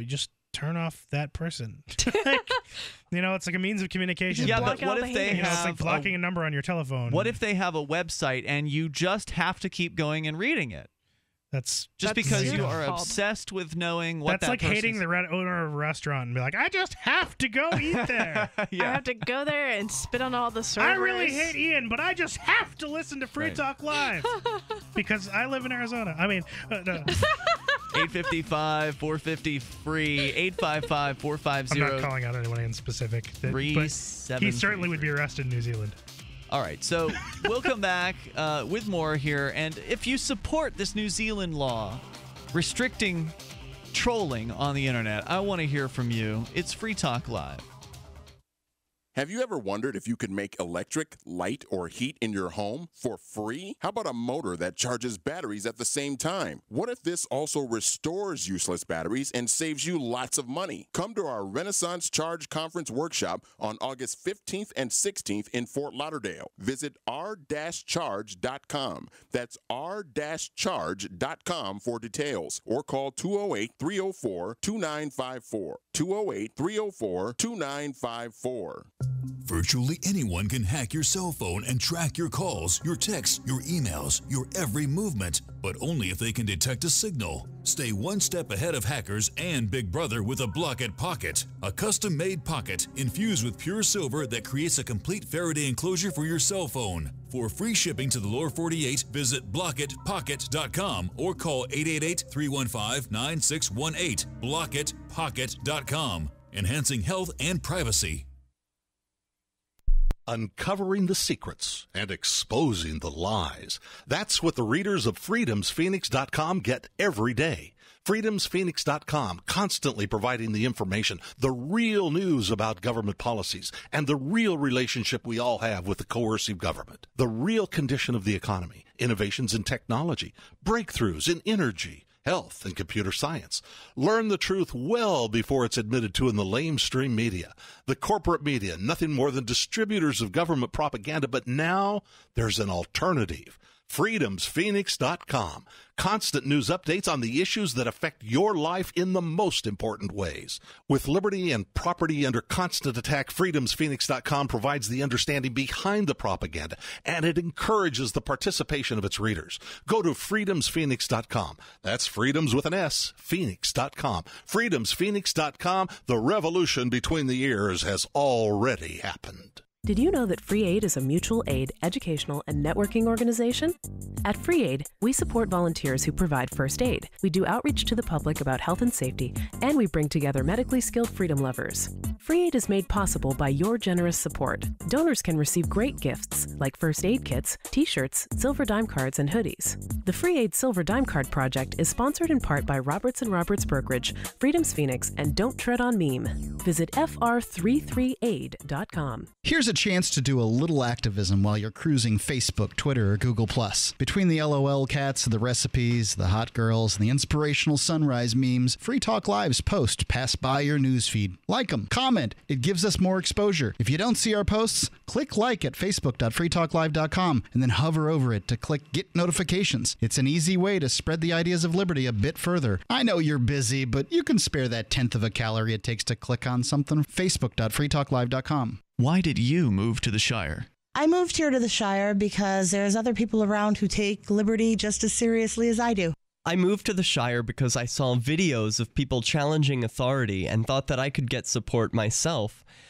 It called to me, like, do this right now. I wanted to be around people like me who got it, and once I got here, I knew there was nowhere else that I wanted to be. I've always wanted to change the world, so I moved to the Shire to join people who were actually working towards doing the same thing. The people here are awesome, loving, and positive. It was for the adventure and for the feeling of something important is happening here, and I just wanted to come to sort of be part of that. Visit ShireSociety.com to read and sign the Shire Society Declaration and learn the reasons why, if you love liberty, you should immigrate to the Shire. Plus, add yourself to the Shire map at ShireSociety.com. That's ShireSociety.com. Listen to LRN.FM on any phone, anytime. 213-493-0309. That's 213-493-0309.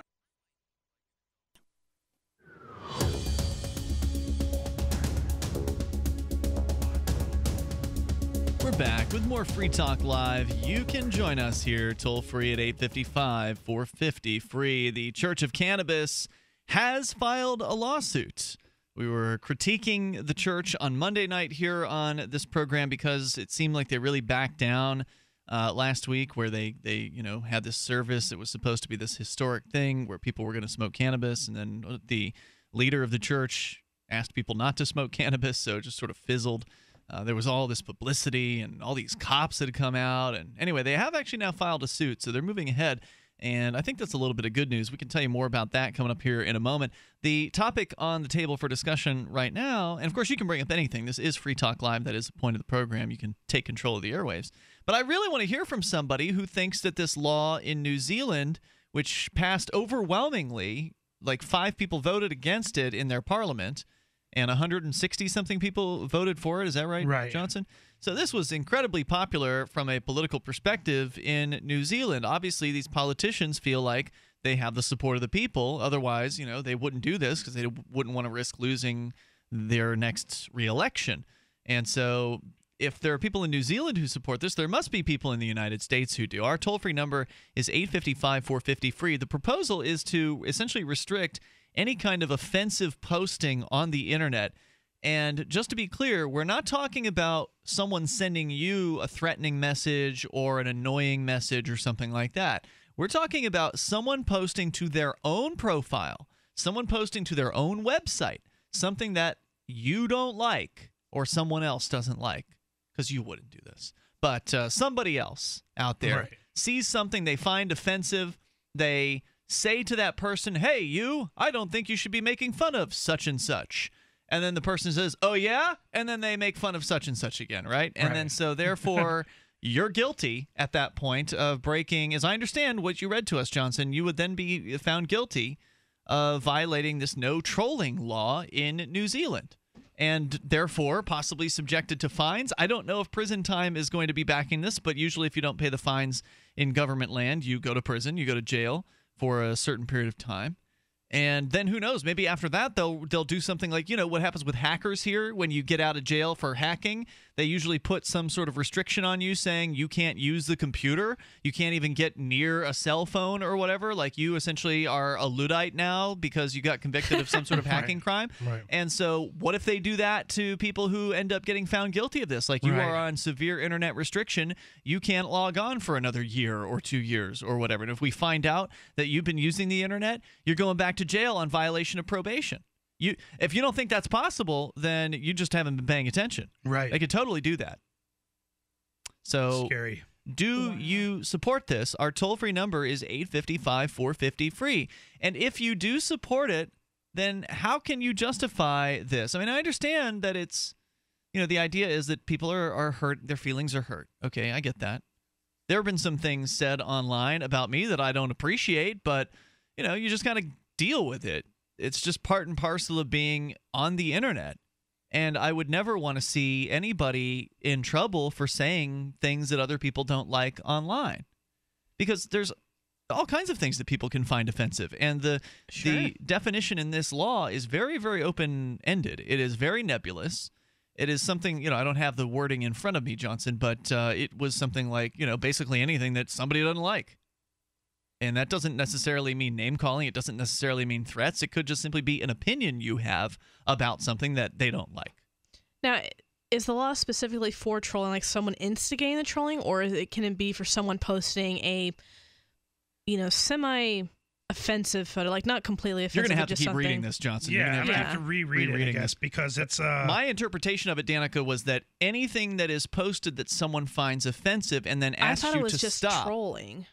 Just like, someone instigating trolling, like say... he does this all the time, but say Johnson's trolling me, I tell him to stop, he keeps going, then I say, okay, I'm going to call the internet authorities on you. It's not like... That's what I'm asking. No, it's not necessarily something... way I read it... Let's say that there's a known person out there who trolls people a lot, right? And let's say that person is a libertarian who supports using violence against the police. And let's say someone like, let's say me, goes and says, hey, that sounds like a really stupid idea. And that person says... hey, I don't like you calling me stupid. Stop saying that. And I say, okay, well, if you want to use violence against the police, you first. and then that person gets angry and unfriends me on Facebook. Well, in New Zealand, I would be arrested instead of that person unfriending me. I could just be, have the police show up and say, you continued trolling when you were told to stop. Well, then in New Zealand, you would... But he didn't tell you to stop. He just said, don't call me stupid, which you didn't. You said it's a stupid idea. I was told to stop it. I was simplifying what happened, but yes, I was told. Okay. I'm sure there was some time in there where he was like, that's not a very nice thing to say. Well, in New Zealand, if someone says something you don't like on their blog, you can simply ask them to stop posting those things, and then if they continue, then they go to jail. That's my understanding of what you read to us there. Yeah, potentially. I don't know. I'm not really sure. Let me see what the Washington Post says about it. Okay. They're called the Harmful Digital Communications Bill. Same information about the fine here. Causing harm by posting digital communication. Yeah, I don't know about that, Johnson. I don't know if we have time to research on the air. I really don't know. Unfortunately, you want me to read it Here's again. Here's the EFF. Where was your story from originally? I'm on a different one now. I got this one from the EFF, the Electronic Frontier Foundation. New Zealand's Harmful Digital Communications Act, harmful to everyone except online harassers. Last week, the Parliament there passed the Harmful Digital Communications HDC Act.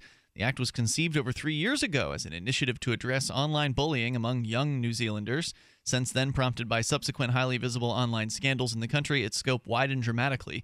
The final act takes on nothing less than all content on the internet that might be deemed harmful.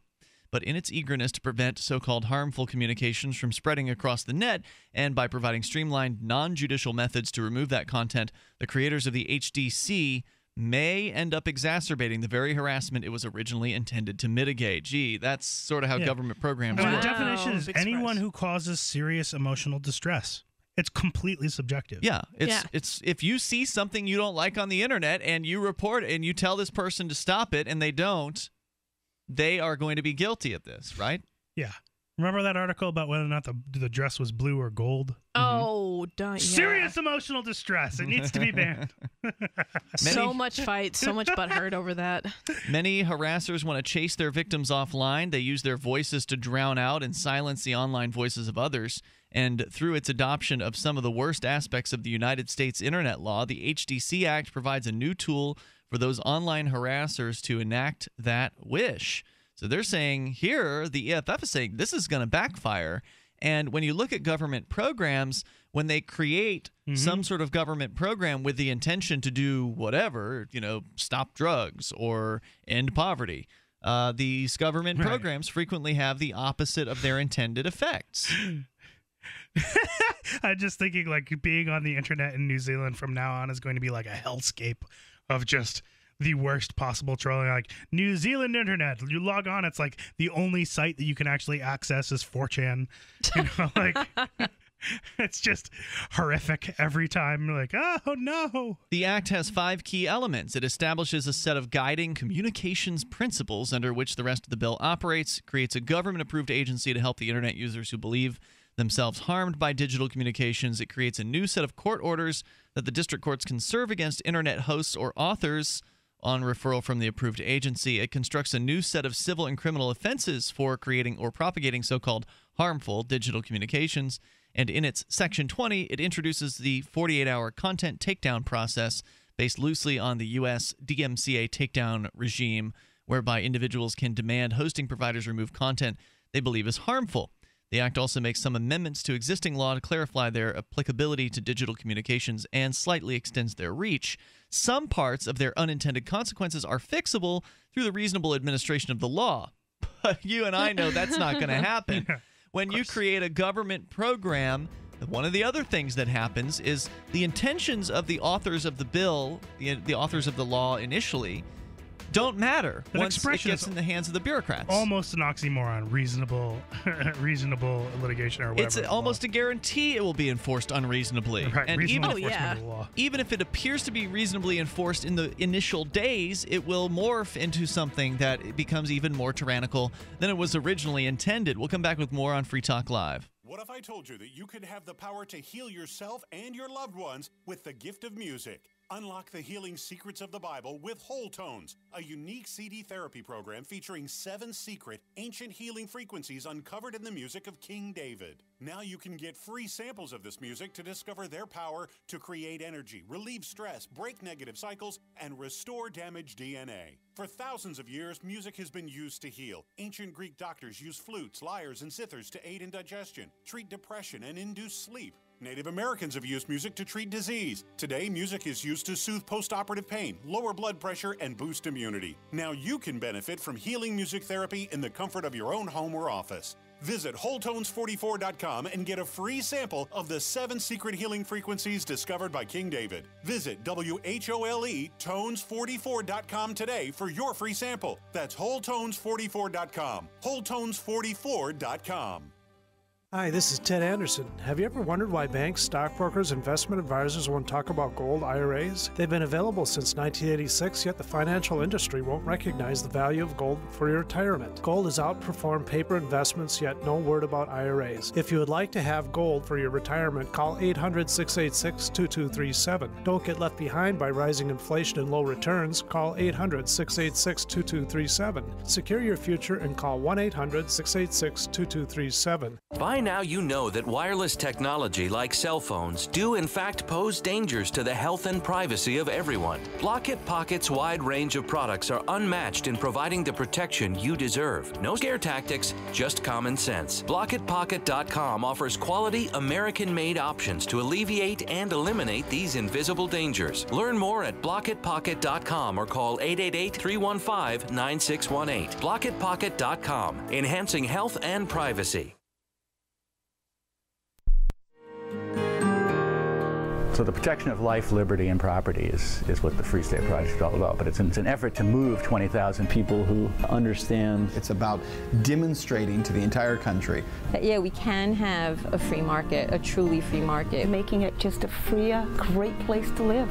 It's the world's largest voluntarist libertarian community, and it's only getting bigger. That's amazing, to be able to move to a place where other people passionately believe in being free and independent. What the Free State Project is managing to do, though, is to put their money where their mouth is. It's physically getting up across the country and saying, let's go someplace and let's demonstrate the power of these ideas. There's a lot of kind of philosophy that surrounds liberty. There's a lot of thinking about it and talking about it. But here in New Hampshire, people are doing it. 101 Reasons Liberty Lives in New Hampshire, a documentary by Free State Project Early Movers. Watch it free at 101reasonsfilm.com. 101reasonsfilm.com.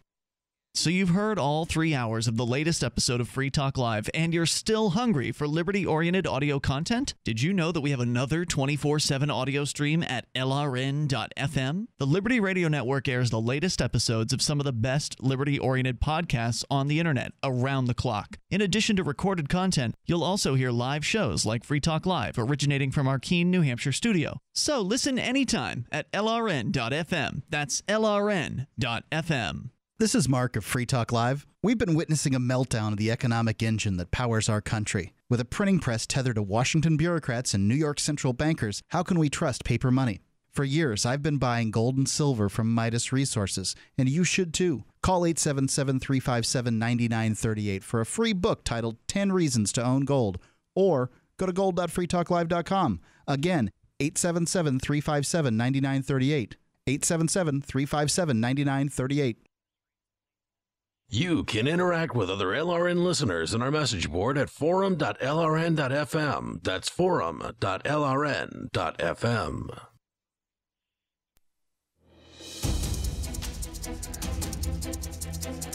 This is Free Talk Live. You can bring up anything you want. We're talking about the Harmful Digital Communications Act. And the Electronic Frontier Foundation says this New Zealand law that has now passed by their, what do they call it?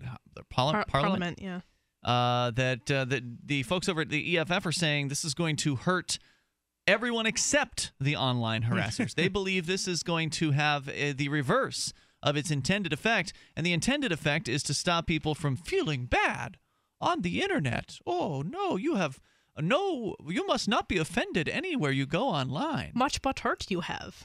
That's the way it's sounding here, and I want to continue with their analysis because they do a good legal analysis over at the EFF. Good. Yeah, EFF, of course. A lot of good. They've got a lot of somewhat freedom-oriented attorney types on staff over there. They're not a particularly libertarian group, but a lot of times their viewpoint falls in line with the liberty viewpoint. So we'll continue with that here in a moment. And also want to invite you to our website where you can go to freetalklive.com and you can get interactive. You can download archives of the show. You can watch the webcam. We got the cam over at cam.freetalklive.com. You can watch and listen to the show and also chat with other Free Talk Live listeners at the same time over at cam.freetalklive.com. So this is the Harmful Digital Communications Act, the HDC, as it is being called. And over at the EFF, they're claiming that some parts of the Act's unintended consequences are fixable through the reasonable administration of the law, which you can count on them not being reasonable. Sure. Reasonable administration of the law is that's crazy. It's like an oxymoron. This will be arbitrarily and capriciously enforced against people who the government doesn't like and just random people who get caught up with somebody that doesn't like them. It's going to be used for people who hate each other to bring criminal charges against one another. And I'm sure we're just scratching the surface because we don't know how far they're going to take this. But one thing you can count on is any government program goes further than its original intentions. Sure, yeah. And I imagine that they're likely going to side with the person that gets, butthurt about this whole thing. That's just what it's probably going to be. Well, right. That's what it's designed to protect is the person who feels offended. Well, they're not going to tell the person, hey, you need to grow a backbone in a nice way. No, they'll say, we'll get right on this. And they'll investigate and then possibly bring charges. The bulk of the Act is enforced under judicial review, which will hopefully give sufficient weight to its stipulation that both administrators and courts act consistently with the rights and freedoms contained in the New Zealand Bill of Rights Act of 1990. The human rights perspective offered by the Bill of Rights Act is badly needed. The HDC communications principles illustrate the law's curious view of what legitimate online content should be. Among other things, the principles state that digital communications should not do the following things. This is what they want to stop from happening on the internet. They say digital communications should not, quote, disclose sensitive personal facts about an individual, unquote. So you can't dox somebody. Right. You can't put information out there. Now they're saying sensitive. Well, what do you consider sensitive? Is my home address sensitive? Is my telephone number sensitive? Is my last name sensitive? Sure, my full name, my birth date. I mean, this is not necessarily truly private information. If you did enough digging, you could probably find out all of that information about any one individual. Sure. There are websites out there that allow you to do background checks on people, for instance. And you don't have to agree to not reveal that information when you do those background checks, right? I mean, these background checks are gathering what is essentially publicly available information from various different databases. So that's kind of scary. Disclosing sensitive personal facts. Sensitive personal facts. His penis length. That would be a sensitive personal fact, right? Right. I mean, wow. Your opinion about how the person is in bed. You can't write anything about an ex-lover or something like that. I mean, yeah, that's tacky to do, but there's a lot of tacky things on the internet. But posting a picture that somebody sent you. This happens a lot, right? With the revenge porn. We've discussed that here on Free Talk Live. That would be something sensitive and personal. Other things, they are saying that digital communication should not be grossly offensive to a reasonable person in the position of the affected individual. Meaning that if you're offended by something that is done online, whether it's done to you or not doesn't matter, just something that is offensive to you. They're saying here, if you are a reasonable person in the person's position, would you also be offended by what was going on? Now, would this allow somebody to take Free Talk Live off the air? We say things every night here that somebody could find offensive. Somebody who loves the state, for instance. Oh, yeah. How many times have you had callers come in and try to argue with you about how unreasonable you're doing? Like, certainly. Not often enough. No one has called tonight to say they support this Right, I'm talking HDC. about in like the past ones. Often, over time, certainly people have called to disagree. But this would prevent them from calling to disagree. Now they could just call the New Zealand government up and say, I don't like what this radio show is saying. This is an offensive radio show. Well, wouldn't they have to call and say that they don't want to hear you anymore? I guess they would, yeah. You're offending me, and you're no longer allowed to offend me. You're not syndicated. I guess they. Well, I guess we're they out could, of their jurisdiction, so they can't. Right, they can enforce block. on us. I guess anyone trying to access the site from New Zealand from getting to it, certainly. But that's probably the extent of what they could do, right? They don't yet, as I understand it, in New Zealand, they don't yet have restrictions on content on the internet, meaning Gotcha. that there aren't state-run blocking right, software. I'm saying if they could, probably the farthest that they could do would be to just block the website from being allowed to be accessed. In theory, but that doesn't. Theory. They haven't done that yet. Right, there right, are some right. restrictions in Australia on certain websites being accessed. Same with China too. Right, on the national level. At least I haven't heard about that in New Zealand. If you know more about New Zealand, you're welcome to enlighten us here at 855-450 free. Other things. That these are their principles. These are the HDC Act's communication principles saying what is legitimate online. They're saying what is not supposed to be online, according to the rules here, is something that makes a false allegation. How many websites out there are conspiracy theory websites where they're making all kinds of allegations about who was behind 9/11 or, other kooky, conspiracy theories or some less kooky ones? Anything that is a false allegation would be prohibited here. Further, they say the information on the internet cannot, quote, contain a matter that is published in breach of confidence. So if somebody tells you to not reveal a secret and you go ahead and reveal that secret, criminal charge. Or civil. I'm not sure if they're going to be charging this criminally or civilly, but you're going to court. And, okay, yeah, if you've got a contract that says you can't reveal a company's secrets, if you work for KFC, the Colonel's secret recipe, and you've agreed to not reveal that publicly, then yeah, you should be able to be sued because you've agreed to not reveal it. Backed on your contract. But if it's just something that's a verbal agreement, it shouldn't have the same level of protection. I'm not arguing someone should go out there and reveal secrets on the internet, but on the other hand, sometimes revealing secrets can be useful, like, Edward Snowden, for instance. Or Chelsea Manning. Or exactly. These are people who published information that absolutely was classified.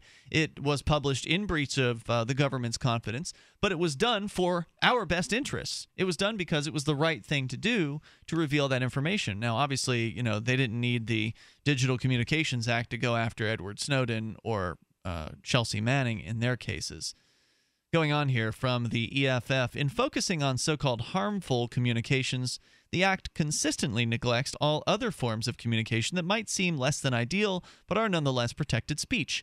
Much of human expression is in contravention of one or more of these principles, from private disagreements on a viral video of police brutality, a whistleblower's leak, or heartfelt political call to arms.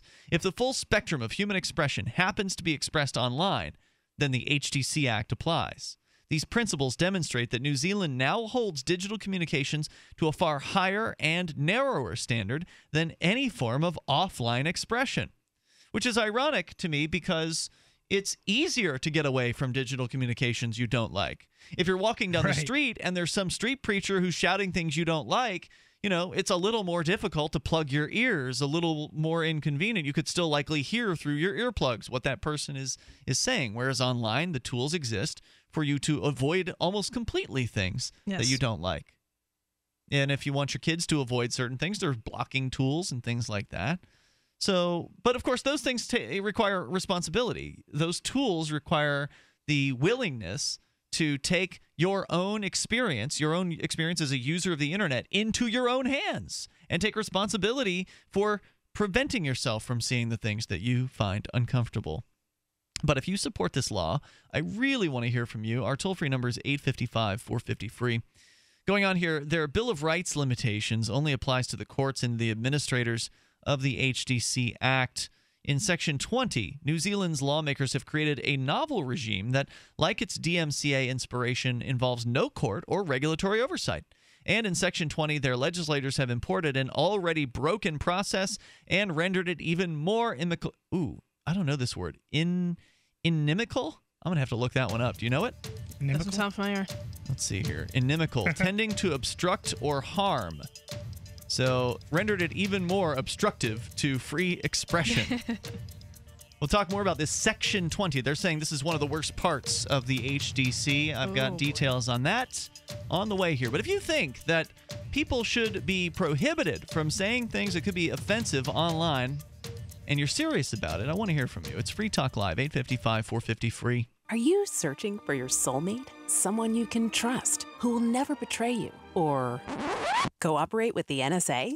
Stop searching. With EasyDNS, you found a keeper. EasyDNS does it all. Domain names, web hosting, and managed WordPress hosting. EasyDNS stands up for your internet freedom. And with servers in Canada, they do not cooperate with the NSA. Go to EasyDNS.com. You'll love their services or get a full refund. They guarantee it. And they accept Bitcoin. That's EasyDNS.com. DVD, books, music, instruments, periodicals, computers, software, electronics, photo, cell phones, office products, home and garden, bed and bath, furniture, kitchen, pet supplies, automotive, hardware, apparel, shoes, jewelry, grocery, healthcare, sports and outdoors, toys, games, used, and more. It's a department store at your fingertips. Shop.freetalklive.com. Get all your shopping done, get a great deal, and a portion of your purchase goes to benefit Free Talk Live when you enter Amazon via shop.freetalklive.com.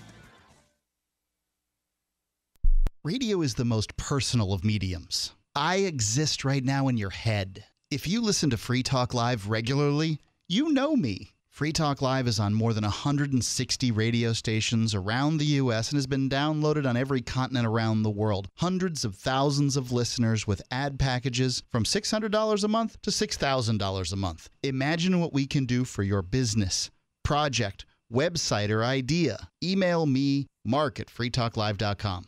DVD, books, music, instruments, periodicals, computers, software, electronics, photo, cell phones, office products, home and garden, bed and bath, furniture, kitchen, pet supplies, automotive, hardware, apparel, shoes, jewelry, grocery, healthcare, sports and outdoors, toys, games, used, and more. It's a department store at your fingertips. Shop.freetalklive.com. Get all your shopping done, get a great deal, and a portion of your purchase goes to benefit Free Talk Live when you enter Amazon via shop.freetalklive.com.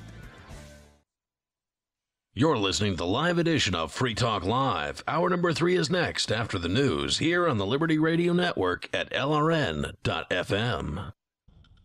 From Keene in the Shire, the Liberty Media capital of the world, this is Daryl W. Perry, host of FPP Radio News for Thursday, July 9th, 2015. Silver is trading at $15.36 per ounce. Gold is valued at $1,162 per ounce. And according to BitcoinAverage.com, the average price of Bitcoin is $272. Antiwar.com reports Yemen's Houthi government in exile, backed by ongoing Saudi attacks on the country, aiming to reinstall them, yesterday informed the United Nations that they are open to a conditional truce that would end the war, issuing a series of demands. The Houthi offer, according to a spokesman, was to back an end to the Saudi attacks on Yemen in return for the Shiite Houthis agreeing to cede them 4 provinces. None of the provinces were specified and were only said to be in the east and south of the country. That's not all they want, however, as Hadi is demanding a release of several prisoners held by the Houthis, including their defense minister and some other top officials. The UN confirmed receipt of the truce offer. There has been no formal response by the Houthis, however, and they're probably not going to agree to give up 4 provinces of the country to the Hadi faction in return for a truce. The Houthis have sought an agreement on a transition to an elected government, something the Hadi government opposes. FPP Radio News is brought to you by Coinbase. Coinbase is a simple and secure online Bitcoin wallet for sending, receiving, and storing Bitcoin. Get started at coinbase.fppradio.com. That's coinbase.fppradio.com. UPI reports a judge on Tuesday ordered Time Warner Cable to pay a Texas woman $229,500 for harassing her with 163 robocalls meant for another customer. U.S. District Judge Alvin Hellerstein in Manhattan said the cable company went too far when it continued making robocalls to Araceli King of Irving, Texas, 153 of them after she told the company that they had the wrong number. After getting 10 phone calls from the company between July and October 2013, King had a 7-minute conversation with the Time Warner representative, telling them the customer they were trying to call, Louise Perez, did not have the mobile phone number she has. The phone number had been assigned to her by Sprint after Perez had used it. Time Warner called King 153 more times, including 74 phone calls that came after King filed a lawsuit in March 2014. Hellerstein said Time Warner Cable's actions were particularly egregious and said that the company did not take the lawsuit seriously, so he tripled the penalty to $1,500 per phone call. For over 35 years, Roberts & Roberts has been a trusted source for buying and selling your investment-grade precious metals. They also take Bitcoin for precious metal purchases and permanently removed the minimum purchase order for all orders paid in the digital currency. Call Roberts & Roberts today for knowledgeable advice on investing and a forward-thinking approach to new technologies. 850-478-5270 or online at rrbi.co. Reuters reports Baltimore Police Commissioner Anthony Batts was fired on Wednesday following criticism of his handling of rioting over the death of a man from an injury in police custody and a skyrocketing homicide rate. Mayor Stephanie Rawlings Blake said the focus on Batts and the leadership of the 2,500 officer force had become a distraction in fighting resurgent crime and was hurting her goal of attracting families to the city. She told a City Hall news conference, "As we have seen in recent weeks, many continue to die. Families are tired of feeling the pain, and so am I." Batts, who came to Baltimore from California in September 2012, had a reputation as a reformer and will be replaced on an interim basis by Deputy Commissioner Kevin Davis. Batts came under fire for his handling of rioting following the funeral of Freddie Gray on April 27th. Gray died after suffering an injury while being transported in a police van, heightening a national debate on police treatment of minorities. 6 officers have been charged in his death. Batts and other commanders told officers to hold the line with rioters rather than confront people causing damage or threatening police. His cautious response was seen as an improvement over other cities, such as Ferguson, Missouri, that had used heavy-handed tactics to shut down protests after complaints of police brutality. But Batts came under criticism for not being better prepared for the rioting. This has been FPP Radio News, online at fppradio.com. A Japanese-American internment facility was still in operation in the mountains of Northern California. The facility should have been closed in 1945 and its 6,000 residents released, but unfortunately the camp was overlooked until this week. I am happy to announce, however, that the remaining 118 detainees have now been fully exonerated of suspicion of spying for General Tojo, and they have been freed. Next item of business. The President will be meeting with the Australian Prime Minister, Kevin Rudd. Yes, Denise? This is a huge oversight. How could this have happened? Well, Denise, it looks like the camp just somehow slipped through the cracks. The end of the Second World War was a hectic time in America, and it's only natural that we let a couple of things slip in our excitement over defeating the Nazis. Who was going to be held responsible for this? Congressional investigation? No, there won't. In fact, the War Relocation Authority was responsible for the decommissioning of the internment facilities, but that organization ceased to exist in 1946, so no. This is the Onion News Network.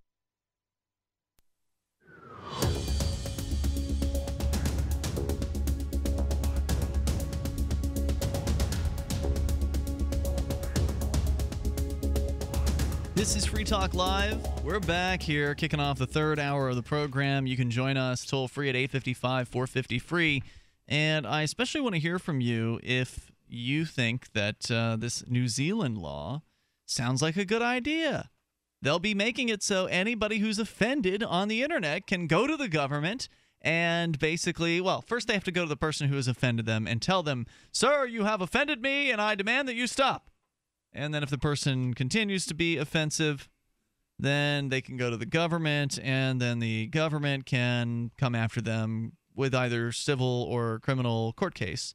And the Electronic Freedom Foundation, Electronic Frontier Foundation, I apologize, we get that. Freedom. Get that wrong.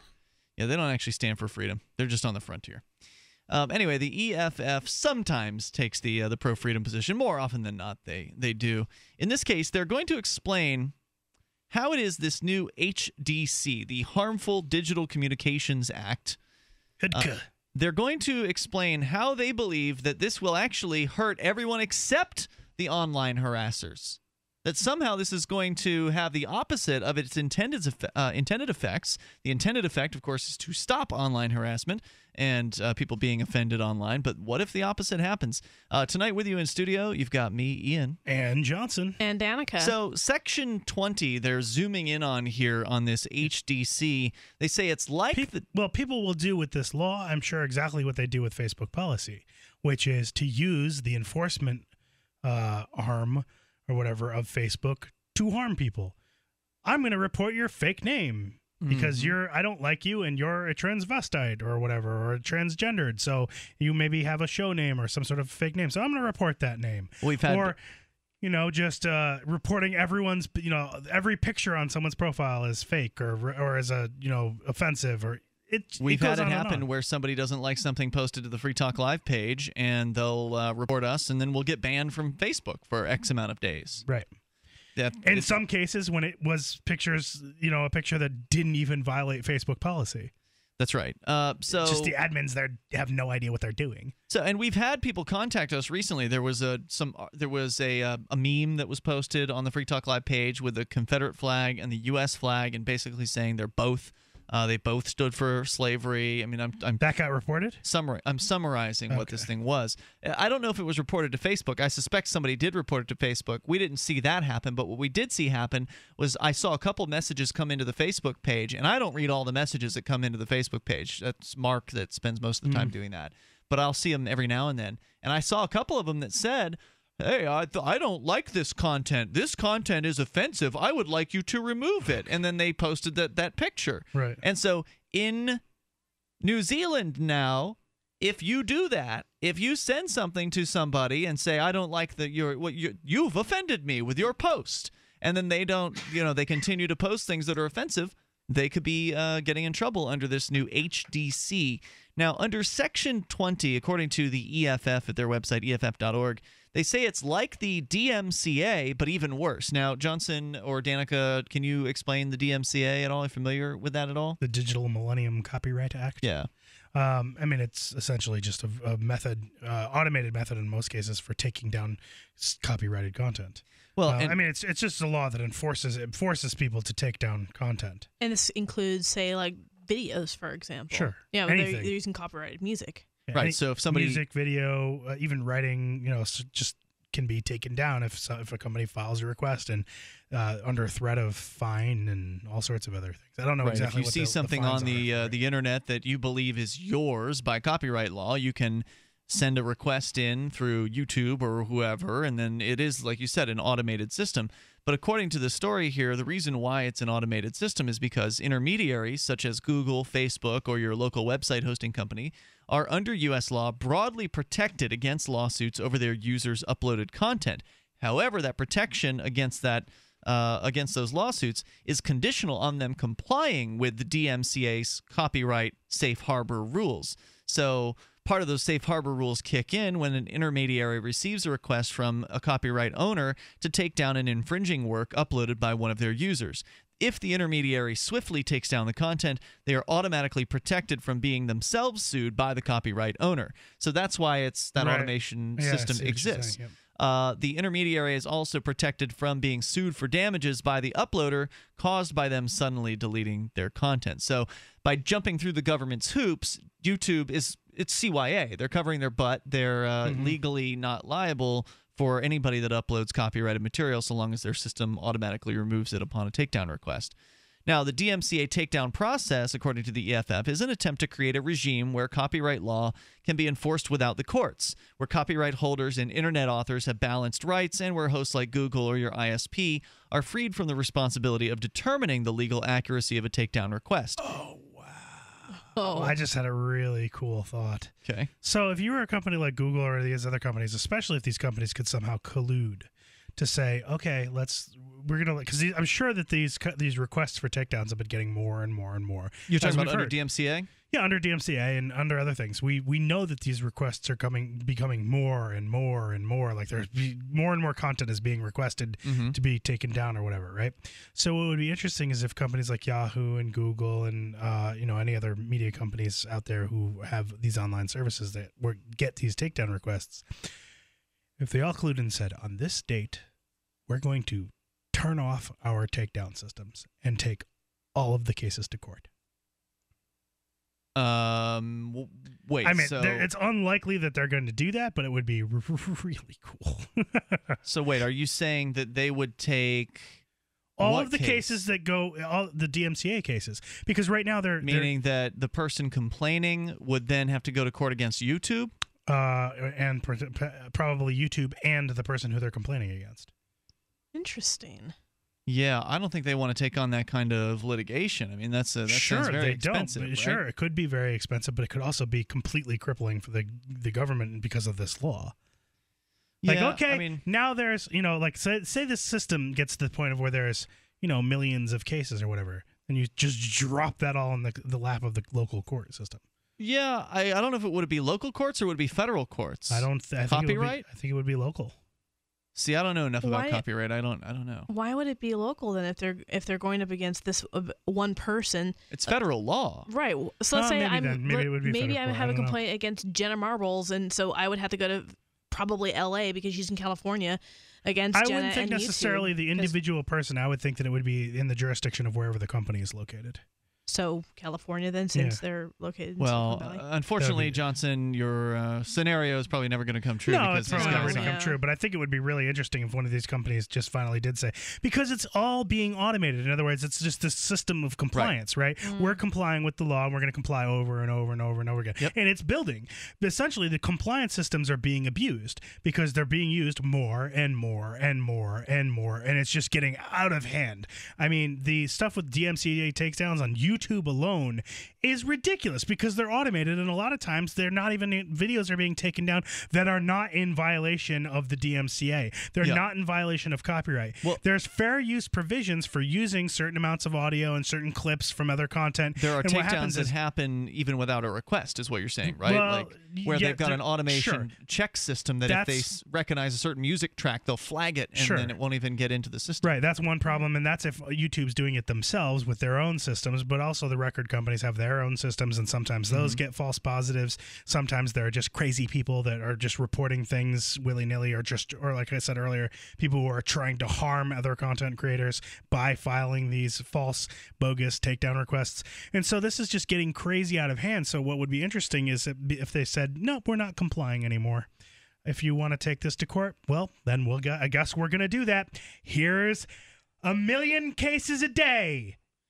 Because this is the system that you generated. Here's your 1 million court cases. We'll have 1 million more for you tomorrow. You better get processing, you 20 people down at the law office. Oh, you can't handle it? Well, then I guess we can't comply. Motion to dismiss. Motion to dismiss. Trial. All of them. And here's what we're going to automate. We're going to automate the files for the motions to dismiss. 1 million of those. Hope your servers can handle it. That would be I like the way you think, Johnson. I mean, that's a cool idea. Unfortunately, these corporations didn't get to where they are by being bucking the system mentality. Yeah. We'll come back here with more on this Section 20 of the HDC, because we haven't really gotten into what that means. It's sort of like the DMCA, but they're going to tell us how it differs, and it's even worse, coming up here in moments. This is Free Talk Live. This is a life-changing message for anyone with sleep apnea who is on the go and tired of dragging around a big, bulky home CPAP device. MiniCPAP.com now offers a portable device that's as small as a soda can and weighs less than a pound. For even more freedom, you can add a battery that's as tiny as a deck of cards. It's called the Transcend Mini CPAP, and right now you can try it risk-free for 21 days by calling 1-800-939-8536.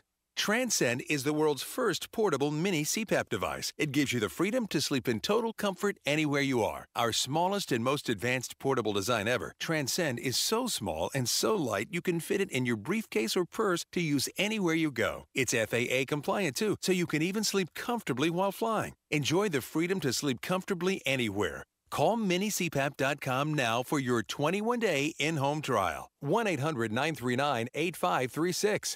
That's 1-800-939-8536. Again, the Congressional Budget Office sounds the alarm. This time warns of Greek-style U.S. debt crises. You heard me right. The GAO is drawing a parallel between the U.S. economy, its debt, and the current Greek economic meltdown. With the debt-to-GDP chart climbing into unfamiliar territory, the growing budget deficit will rise to unsupportable levels. Hi, this is Ted Anderson. The Federal Debt and Risk of Financial Crises document the CBO has published is a must-read for every American, covering the risk of continued deficit spending coupled with an aging population and the rising interest rates spell economic disaster. It's imperative that you get a copy of this document and study it for yourself. Call me today at 800-686-2237 and I'll send you a free copy. Again, call 800-686-2237 and ask for your copy of the CBO document. Once again, you need to read this government report. Call 800-686-2237.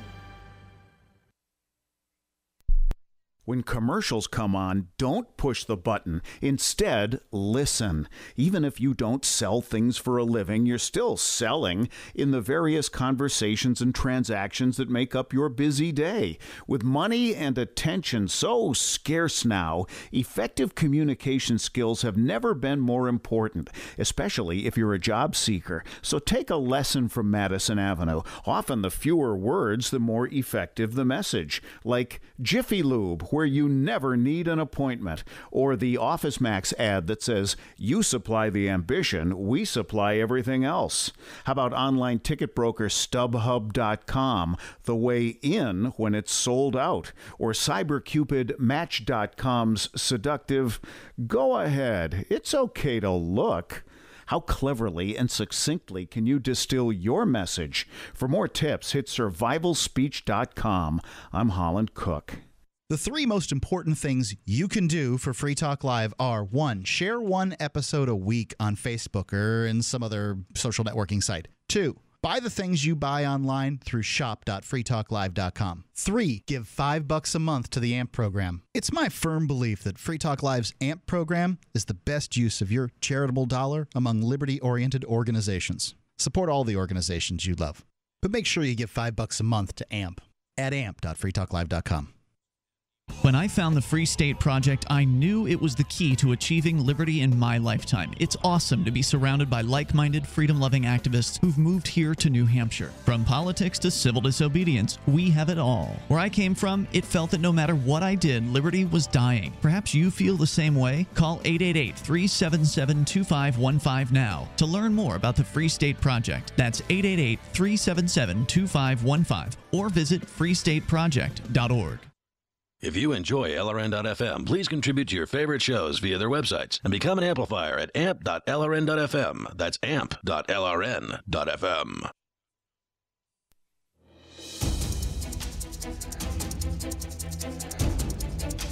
We're back with more Free Talk Live, and it's brought to you by ExpressCoin, the best choice for getting your cryptocurrencies. Bitcoin, Litecoin, Dogecoin, you can get them over at expresscoin.com.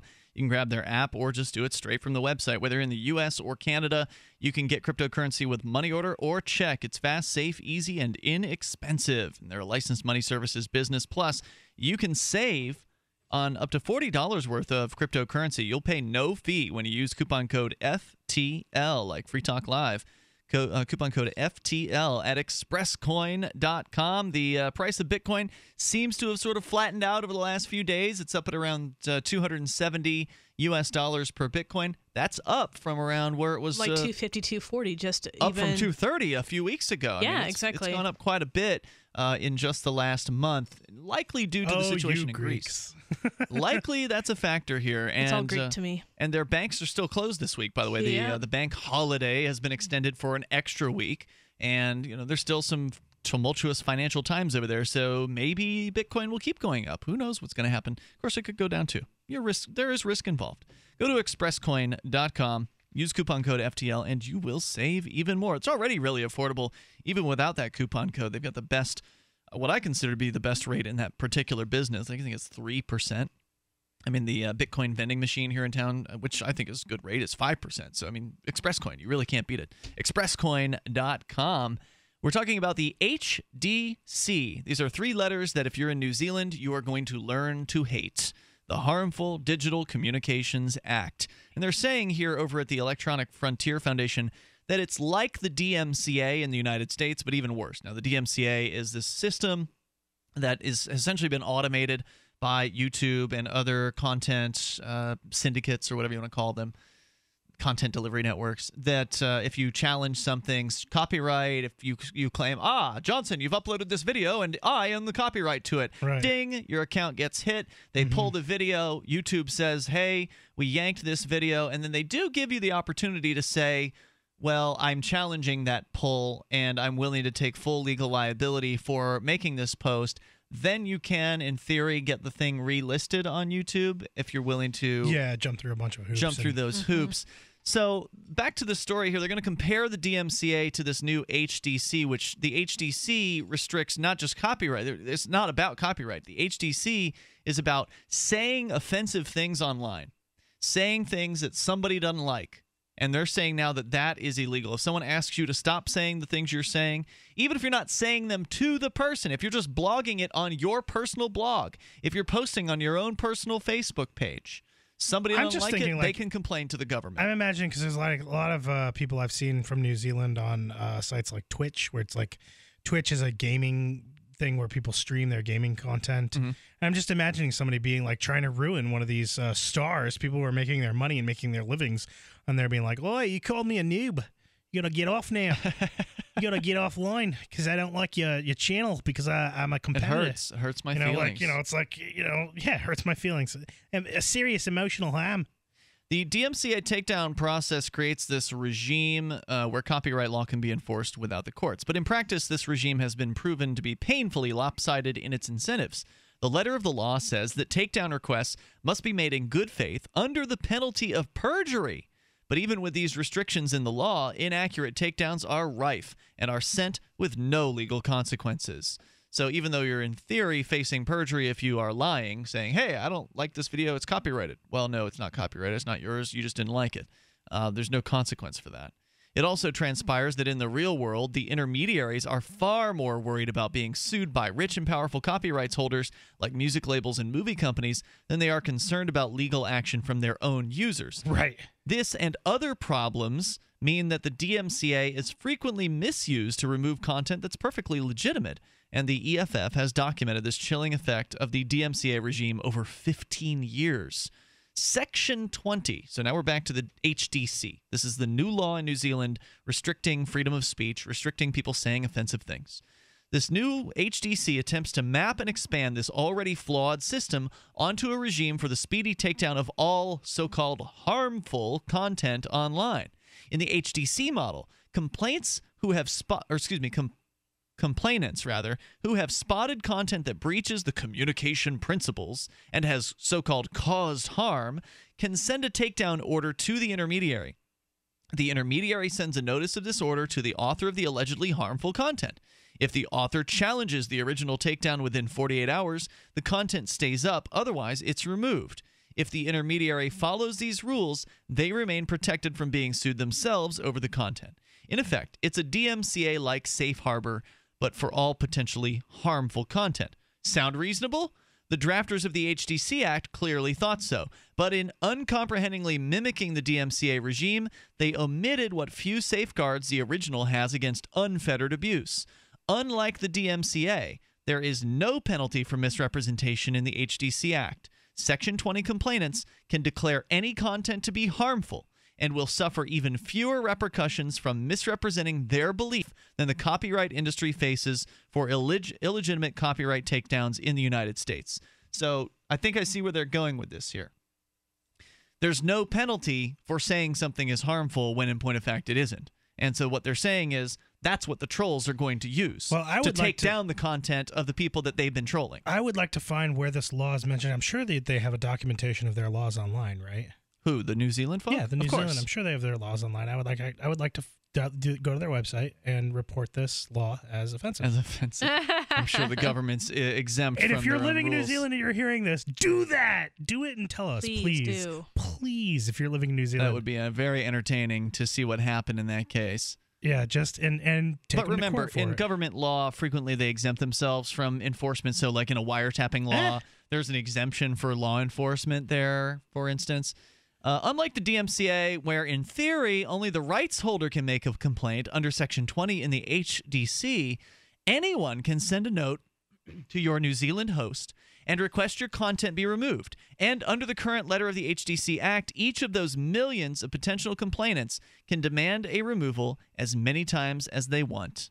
The HDC Act magnifies the well-documented flaws of the DMCA into the perfect heckler's veto. This is an ideal tool for coordinated harassing mob, or simply a large crowd that disapproves of a particular piece of unpopular but perfectly legitimate speech. Moreover, if the original user misses the 48-hour window to respond to a takedown order, then they will have no legal avenue to restore their deleted work. It's worth considering exactly who might most likely miss that 48-hour deadline. Certainly, a vulnerable user facing hundreds or thousands of coordinated malicious complaints might find herself quickly overwhelmed. Another type of user who might be reticent to serve a counter notice is one who would choose not to share much personal identifying information with their hosts and is therefore more difficult to contact by the intermediary. Vulnerable classes of internet speakers often do this so as to limit the risk of being doxxed. They are rightly suspicious of providing third parties like hosting companies with personal details out of fear that the intermediary might accidentally reveal that to attackers. So they use pseudonymous accounts or otherwise hide their real identities. These users may not be reading the throwaway email or other contact details they provided, if they provided any at all. Which means that if the person who created this so-called offensive content is unable to be reached within that 48-hour window, their content's gone forever. Right. It can't be appealed at that point. So anybody who doesn't like you, including the trolls, can now use this supposed anti-trolling law to delete actually all your stuff. Go after everything that you do. Great idea. It's Free Talk Live. More coming up. All right, so suddenly Walmart, eBay, Amazon, everybody wants to ban the rebel flag. Well, the rebel flag is an important part of American history. The rebel flag is still a long-standing symbol of Southern pride and Southern heritage. So if the big retailers want to play into political correctness and try to deny the history of America, let them. Go to ourflags.com, that's R like rebel, R, the letter R, ourflags.com. Get your rebel flag before they actually do outlaw the things, huh? Ourflags.com, that's ourflags.com. Go now. Are your Google search results killing you? Unflattering content in blogs, news articles, online reviews, social media, or other sources can jeopardize your reputation, your business, and your livelihood. Let Reputation.com help. Our patented technology will make the truth about you more visible while pushing down unwanted negative content. Improve your Google search results. Call Reputation.com at 1-800-831-0771 for a free consultation. That's 800-831-0771. Free Talk Live. Your show is dangerous for people. Yes, it is very dangerous for the state. It's dangerous for the status themselves. It's dangerous for the status quo, Bob, and it's dangerous because people like you who only want one particular message, and that is crack down, put all those people in jail. We need to bust the border up, and we need to hurt peaceful people. That's what your message is. Yours is the real dangerous message because you're the one who's advocating aggression against peaceful people. Don't you think that's shameful? No, I think if it's against the law, you shouldn't be advocating them against the law. I'm for the law. Ding, ding. And if you break the law, Hey. In the 1860s, it was against the law for black people to escape from their masters. Do you think they should have been brought back? No. Okay, you're a lawbreaker. The United States made it against the law for Indians to mix with white people. Do you think that that was a good law? No. Free Talk Live, 7 nights a week from 7 to 10 Eastern, live on the Liberty Radio Network at LRN.FM. This Your Family Today tip is brought to you by Nestle Toll House Morsels, helping you create special moments and memories your family will cherish forever.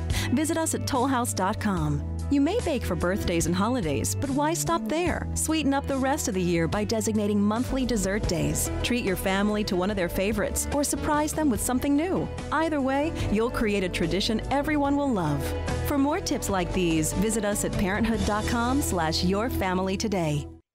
You can listen to Free Talk Live on the radio, podcast, satellite, webcam, and our live streams. But did you know you can listen to Free Talk Live from any phone, anywhere? Add this number to your phone. 213-493-0308. It's a long-distance call, so make sure you're familiar with your phone's calling plan. The listen lines are airing the latest episode of Free Talk Live 24 hours a day, including our live shows. Call 213-493-0308. That's 213-493-0308. I've been told no in many different ways. I give you an order and you're going to obey it. Who told you can go this way? You can do that, and you have to leave here. You cannot bring signs into the rally. Walk with me. Well, I'm comfortable here, actually. Whoa. Hey. Who do you think you are? Excuse me. There is no video and audio allowed in this office. No, I have work today. You ain't gonna make it. Wait a minute. Hey! Oh my God! Unbelievable! Why are you running from me? Because you scared me. What am I being detained for? You're being served. What is this? You're being served. What is this? Bureaucrats have a funny way of telling people no. That's the sound of the men working on the chain. Derek J's Victimless Crime Spree. Watch it for free and order the Director's Cut DVD at victimlesscrimespree.com. You can put the Liberty Radio Network on the air in your area. Visit broadcast.lrn.fm to learn how. Broadcast.lrn.fm.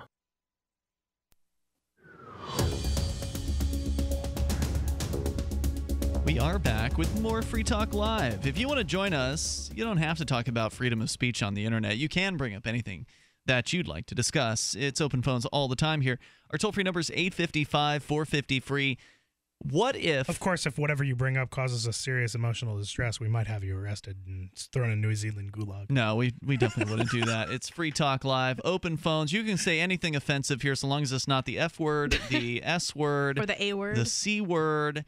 A word's a little janky. It depends on the context. You could say the A word in the context of a donkey, for instance. So right, but you can't say the A and the H together. Yeah, you can't do the one with the H after that. That's true. Oh, censorship. Yeah, so there is that. But generally, the content here is open forum. What if a donkey fell into a deep hole? Yes, that could happen. It could certainly happen. Something else that could happen is you could go to purse.freetalklive.com and you absolutely could get 25% off pretty much anything you want to buy over at Amazon. How do I know this? I've done it. In fact, I've done it before Purse even came on as a partner of Free Talk Live. I've been a fan of Purse for several months, ever since Roger Ver actually turned me onto it. I saw him post about Purse on his Facebook page, and I thought, that sounds kind of cool. Discount on Amazon? Okay. Give me a reason to spend Bitcoin. See, that's the thing. You've got to use your Bitcoin if you want to get 25% off, maybe even more off over at Amazon. So you probably want to buy stuff in this lifetime. You're going to pay for it. If you're going to pay full price, why not get 20% off? There's just no reason not to do this. If you've got Bitcoin, this is your reason to spend it. And if you don't have Bitcoin, this is your reason to go get it. Remember, you can go to expresscoin.com and go and get as much Bitcoin as you want for 3%. You can then turn that around and knock 20% off of anything over at Amazon. The average discount on Purse is 20%. And the only reason why you would want less than 20% is if you want the item super fast. There's Purse Instant, where you get an instant 5% off, and then you don't have to wait for an order to be filled. If you generally, the higher the percentage discount you want, because you can get more than 25%. You select how much you want off. Is there a bonus if you're a Prime member? Amazon Prime? Right. I'm not sure about that. Because if you Purse and Prime, sometimes what'll happen is the person who's ordering it has Prime. Right. And so they will send it to you. I've had someone send me something overnight because they want the Bitcoin that fast. Right. So it just all depends on who the orderer is and that kind of thing. So if you're willing to wait, you can get a sweet discount on anything on Amazon. And sometimes you don't have to wait more than just a few hours to get the order filled. It's awesome. It works well.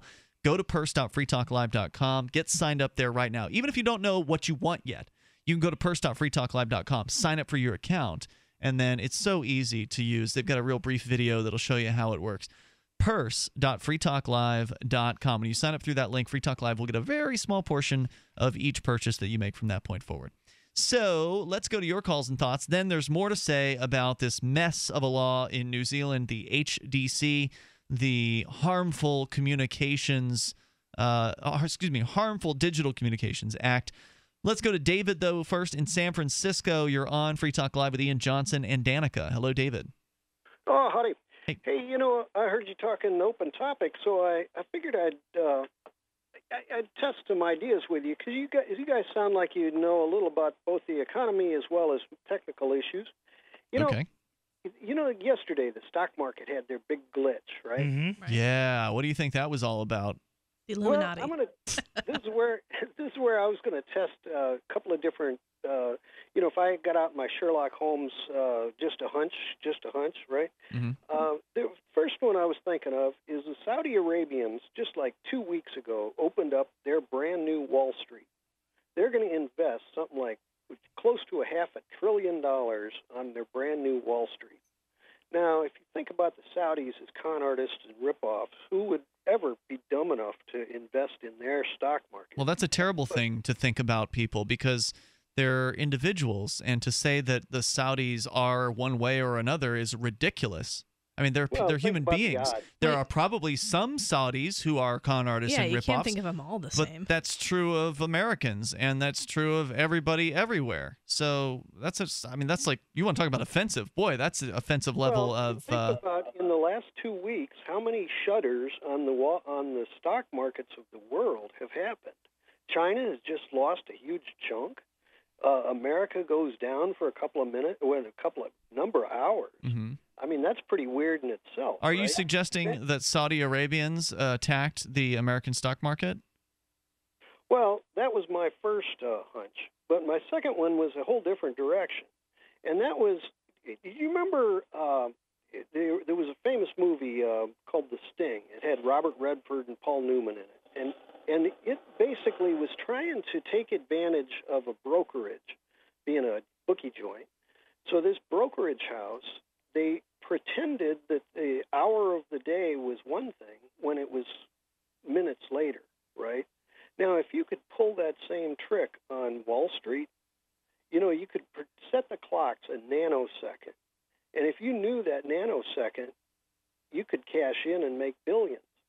So the whole idea. I don't understand what you're saying. What do you mean? Set the clocks to cash in. How does that work exactly? Do you remember that movie? No, I haven't seen it. Okay, it's famous old one. It was best, maybe even Oscar winner or something.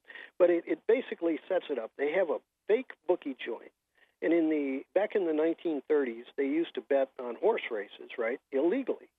So they would have these bookie joints in the back of a barber shop, or they'd have some place in secret room somewhere where you'd talk to the bookie, and so the idea that what these guys, they wanted to rip off the house, and the house being the local crime lord, mm-hmm. and so they set up a fake bookie joint, and they pretended there was one big race.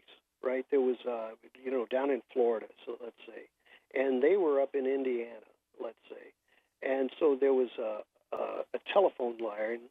It was basically a radio station on a telephone line, like a party line, and that's what they did for these bookie joints. They set up like a party line that only the bookie houses had a direct feed, and they could listen to these races, and they'd know just the results. And then essentially, there's a delay. There's a built-in delay. So the people who are watching the race are not actually watching the live race. They're watching a slight delay to the race. Right. Uh-huh. Yeah, and so what they do in this place is they run a fake radio newscast mm-hmm. of the race, but they have different results, and it's 5 minutes late. And so and they pulled this off in the 1930s. So they're socially engineering the people into giving them money that they wouldn't otherwise do. Right. This is actually also the plot of a great British show called The Hustle, which is all about all these different kinds of scams. And you're thinking there's somehow some way that was done on the New York Stock Exchange? Well, it was said that it was done a long time ago, and that people have taken advantage of it. In fact, that's what the part of the con of derivatives comes from, that you're able to work somebody else's money, and you get the profit that you can work on their money for a 10%. Yeah, see, I'm no stock expert. I don't know what any of those things really are. And I have another interesting conspiracy theory for both of you, though. Are either of you aware that on the July 7th at 11:45 p.m., Anonymous, the hacker group Anonymous, made a tweet that said, wonder if tomorrow is going to be bad for Wall Street. We can only hope. Yep, that, to me, we talked about that the other night here on Free Talk Live. To me, David, that sounds like the most plausible explanation, that they were just hacked. And that suddenly, the next day, they had massive computer problems, supposedly internally on Wall Street. Was that just a coincidence? Who knows if it's not like an Operation Mayhem kind of, insider who was causing monkey wrenching. It absolutely could have been an anonymous person who works on the New York Stock Exchange, which would mean it was an internal issue, meaning it wasn't a hack from outside. But, an inside job, so to speak. But it still certainly could have been anonymous. Awfully coincidental that they happened to tweet about that prior to the takedown. And the other thing I read, Johnson, was that they hadn't tweeted since. Now, I imagine they probably have since then. But all day, since they tweeted that one thing about what's going to happen tomorrow, then, they didn't tweet during the entire time between when they tweeted that and when the actual takedown occurred. David, thanks for your call and the speculation. Sure. Anybody's free to speculate here, and it's, by the way, open phones all the time. It's not like just tonight. It's open phones. 855-450-FREE. And if we get the chance, we'll talk more about New Zealand and this ridiculous restriction on trolling that may backfire. It's probably will. It's Free Talk Live. More coming up.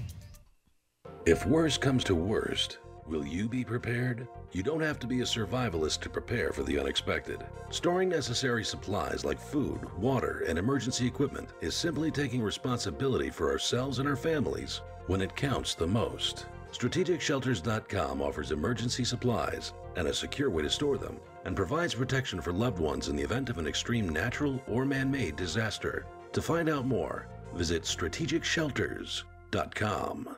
Free Talk Live has partnered with Amazon, the largest internet retailer. Imagine a department store category, and Amazon has it. Books, electronics, office products, furniture, jewelry, automotive, toys, clothing, sporting goods, and dozens of other categories. Now you can shop and support Free Talk Live by entering Amazon through our website. Go to shop.freetalklive.com, and Amazon will send us a portion of your purchase. You're going to do the shopping anyway, so remember to enter through our site at shop.freetalklive.com. That's shop.freetalklive.com. We the people grow cotton, weave fabric, engrave ink, embed strips and fibers to protect from counterfeit, then carting to a private bank, having it led back at interest, forcing taxes to service debt. This capitalism, or was Jefferson correct when stating a central bank issuing the public currency is a greater menace to the liberties of the people than a standing army? Ted Anderson, I'm placing a free silver dollar in a book that explains our monetary system. Call for your copy, 800-686-2237. It's time to understand the system. Call 800-686-2237. That's 800-686-2237. Virtually anyone can hack your cell phone and track your calls, your texts, your emails, your every movement, but only if they can detect a signal. Stay one step ahead of hackers and Big Brother with a Block-It Pocket, a custom-made pocket infused with pure silver that creates a complete Faraday enclosure for your cell phone. For free shipping to the lower 48, visit blockitpocket.com or call 888-315-9618. blockitpocket.com, enhancing health and privacy. This is a life-changing message for anyone with sleep apnea who is on the go and tired of dragging around a big, bulky home CPAP device. MiniCPAP.com now offers a portable device that's as small as a soda can and weighs less than a pound. For even more freedom, you can add a battery that's as tiny as a deck of cards. It's called the Transcend Mini CPAP, and right now you can try it risk-free for 21 days by calling 1-800-939-8536. Transcend is the world's first portable mini CPAP device. It gives you the freedom to sleep in total comfort anywhere you are. Our smallest and most advanced portable design ever, Transcend is so small and so light you can fit it in your briefcase or purse to use anywhere you go. It's FAA compliant too, so you can even sleep comfortably while flying. Enjoy the freedom to sleep comfortably anywhere. Call minicpap.com now for your 21-day in-home trial. 1-800-939-8536. That's 1-800-939-8536. Did you know that you can listen to and watch Free Talk Live during our live show 7 days a week from 7 to 10 p.m. Eastern via our studio cam at cam.freetalklive.com? Not only that, but you can also chat with other listeners at the same time. Do I need to mention that both the studio cam and chat room are totally free? Outside of Free Talk Live's live hours, you won't see a cam feed, but will hear audio from the Liberty Radio Network. So listen, watch, and chat all free at cam.freetalklive.com. That's cam.freetalklive.com. Are you a political activist who does things that the government might not like? Then this free ebook may save your life. Rats is your guide to protecting yourself against snitches, informers, informants, agents provocateur, narcs, finks, and similar vermin. Rats was written by OG libertarian Claire Wolfe. Rats is a short book, easy to read, and available free in many formats. Download Rats free at rats-nosnitch.com. That's rats-nosnitch.com. You can connect with the Liberty Radio Network via our Facebook page at facebook.lrn.fm. That's facebook.lrn.fm.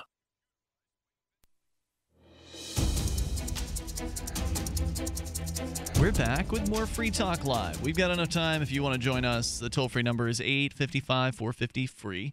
That's 855-450-3733. Tonight, Ian here with you. And Johnson. And Danica. Don't forget, you can go to our website and get interactive there at freetalklive.com.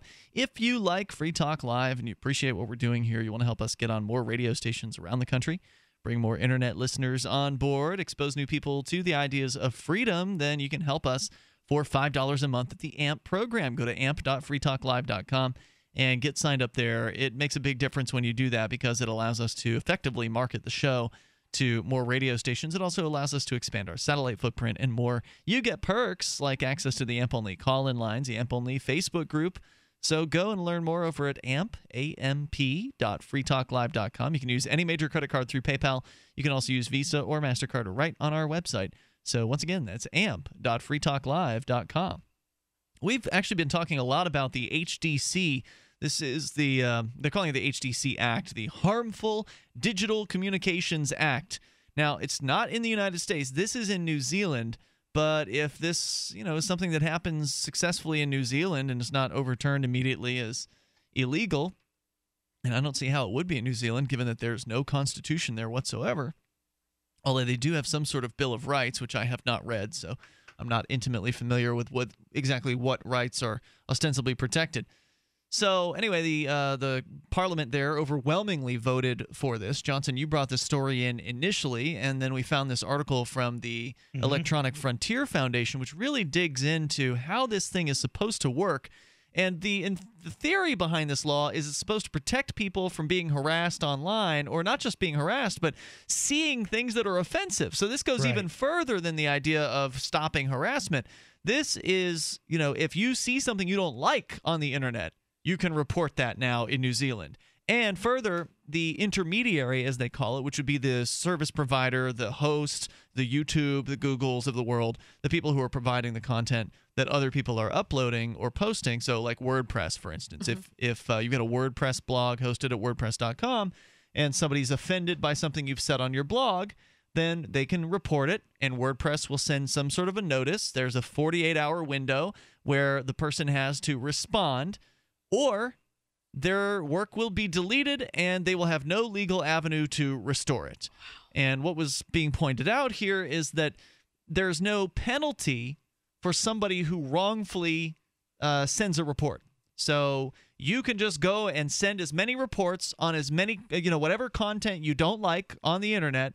And, even if you aren't, part of the law was written to say that, well, you have to go to the person and ask them to stop being offensive. And then if they don't stop being offensive, then you can go after them. But there's no provision with the reporting requirements here. You can just go and report things. It doesn't matter if you've said something to them. It's a good thing that I'm not like a lawmaker in New Zealand, because I'd make the stipulation that if you made a false report and you were caught making a false report, that for 5 years, the only website that you could access on the internet would be VeggieTales. Oh, that would be cruel. That's a Christian video series, right? VeggieTales? Yes. Yeah, I remember selling that for at children. Kmart. For children. It would be either Disney or VeggieTales. Something suitable for children, because that's what you are. Section falsely reporting content. 20. This is one of the most offensive sections of this incredibly offensive this law.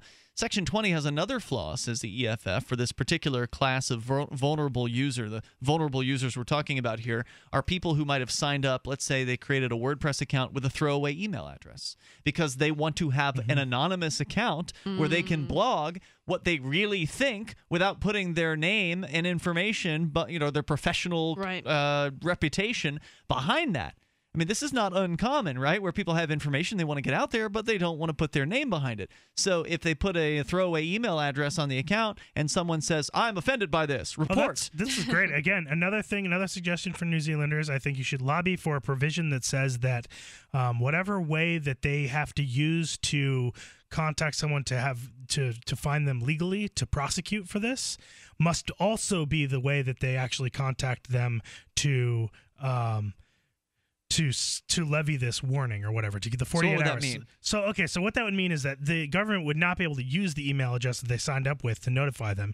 In other words, if that's not good enough to notify them, right? Like, and then the 48 hours starts like, oh, well, we sent you an email. Well, right? The government wouldn't be sending the email. It would be the service provider. Okay, the service provider. If it's not good enough to send the service provider, if the service provider contacts them and the email, it doesn't go through or whatever, right? And the 48-hour window expires, well, that shouldn't be good enough, because then what's going to happen is that if they're not contacted that way, what the government's going to do is say, well, then we need the IP. We get the IP. We're going to go to the ISP with the IP and then find out who was using the service with this particular ISP based on their internet address at the time. And, now we know that it's this person who owns this account, and now we can serve them legally and serve them with this $33,900 fine. But if that's the method that's used to contact people, then I think what should happen is that somebody should lobby to say, if this law is going to be on the books, then that's the way that these people need to be contacted. You must contact the actual person based on the IP at the time, and make the government jump through the hoops to actually get that information. Yeah, that's not going to happen. No, it's not going to happen. But somebody could lobby for it, and then it would effectively destroy this law. Essentially, yeah, but they're not going to change the law. No one would jump through the hoops anymore. But they're not going to change this law. It passed overwhelmingly. But you don't need to change the law in order to add that kind of an addendum. You'd have to pass a new law. Sure. That's not going to happen. You can do that in New Zealand. You can just pass a new law. But they're not going to. Why would they make it harder for the government to do what they want to do here? They're not going to do that. Once they realize that this is complete folly, they may have to. Maybe they'll figure that out. So let's talk about what it's actually going to do. The HDC Act's takedown orders and counter notices require personal information, both from the complainant and the original publisher. I mean, you got to imagine there's going to be a group of people in New Zealand that are going to start reporting everything a politician posts as emotionally disturbing. It's so easy to do that. That sounds like a good idea, actually. Yeah. Now, you might actually be able to report from outside of New Zealand as well. It's not real clear. A user attempting to keep his content up must hand over his name and a telephone number, physical address, and an email address to the ISP. A user must also specify whether that data should be handed over to the complainant.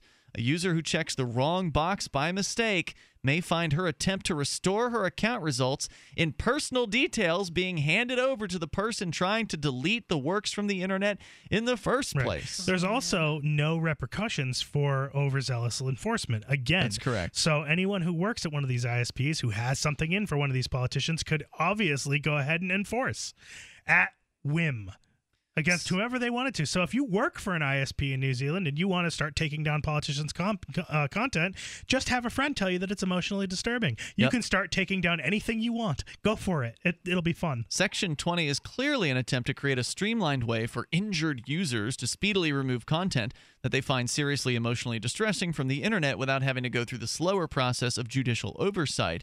But given the precedent set by the DMCA, New Zealand's lawmakers should have anticipated that such a short circuit can and will be abused. Section 20's current design means that the most likely scenario for abuse is harassers either misusing it to erase their targets from the net or extracting from them personally identifying information that will ultimately be used against them. It's almost engineered to be a tool for angry mobs or doxing attackers.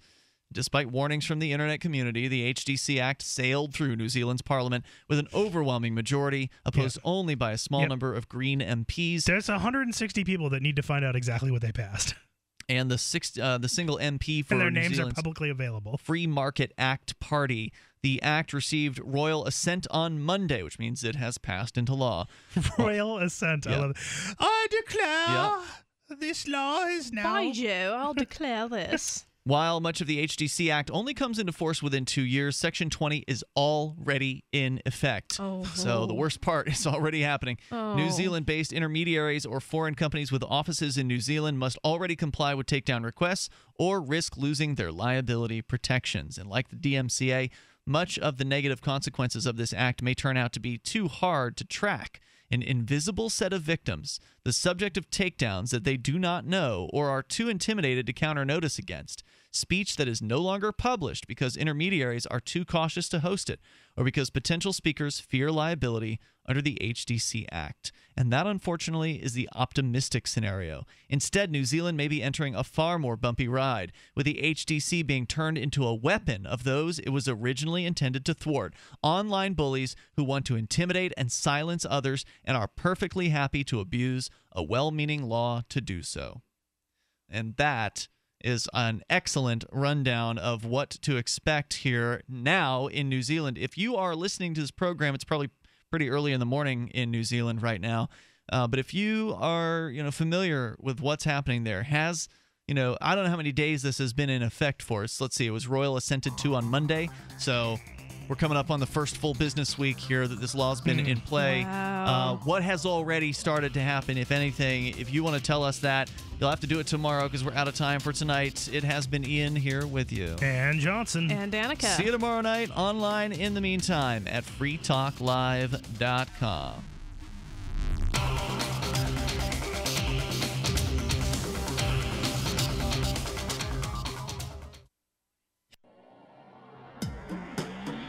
Free Press Publications is an independent, alternative media and publishing company founded in June 2009 with the mission of ensuring a free press for the freedom movement and is committed to spreading the message of peace, freedom, love, and liberty. FPP also gives new authors an avenue for publishing freedom-oriented material.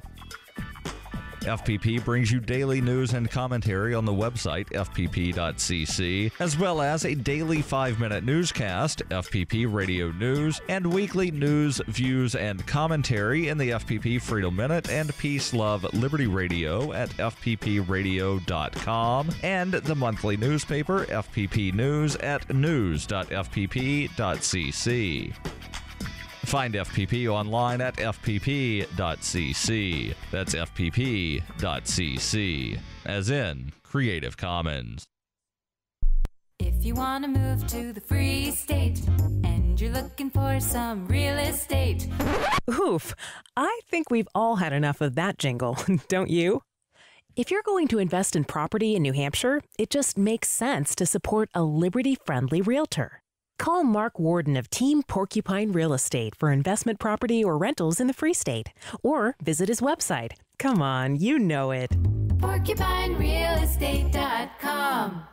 The 3 most important things you can do for Free Talk Live are 1. Share 1 episode a week on Facebook or in some other social networking site. 2. Buy the things you buy online through shop.freetalklive.com. 3. Give $5 a month to the AMP program. You likely buy all kinds of things online. Amazon is the largest online retailer. You can get what you need at the same prices with free Super Saver shipping by going to shop.freetalklive.com. Please do your online shopping at shop.freetalklive.com. The live edition of Flaming Freedom is next, after the news, here on the Liberty Radio Network, LRN.FM. From Keene in the Shire, the Liberty Media capital of the world, this is Daryl W. Perry, host of FPP Radio News for Thursday, July 9th, 2015. Silver is trading at $15.36 per ounce. Gold is valued at $1,162 per ounce. And according to BitcoinAverage.com, the average price of Bitcoin is $272. Antiwar.com reports Yemen's Houthi government in exile, backed by ongoing Saudi attacks on the country, aiming to reinstall them, yesterday informed the United Nations that they are open to a conditional truce that would end the war, issuing a series of demands. The Houthi offer, according to a spokesman, was to back an end to the Saudi attacks on Yemen in return for the Shiite Houthis agreeing to cede them 4 provinces. None of the provinces were specified and were only said to be in the east and and south of the country. That's not all they want, however, as Hadi is demanding a release of several prisoners held by the Houthis, including their defense minister and some other top officials. The UN confirmed receipt of the truce offer. There has been no formal response by the Houthis, however, and they're probably not going to agree to give up 4 provinces of the country to the Hadi faction in return for a truce. The Houthis have sought an agreement on a transition to an elected government, something the Hadi government opposes. FPP Radio News is brought to you by Coinbase. Coinbase is a simple and secure online Bitcoin wallet for sending, receiving, and storing Bitcoin. Get started at coinbase.fppradio.com. That's coinbase.fppradio.com.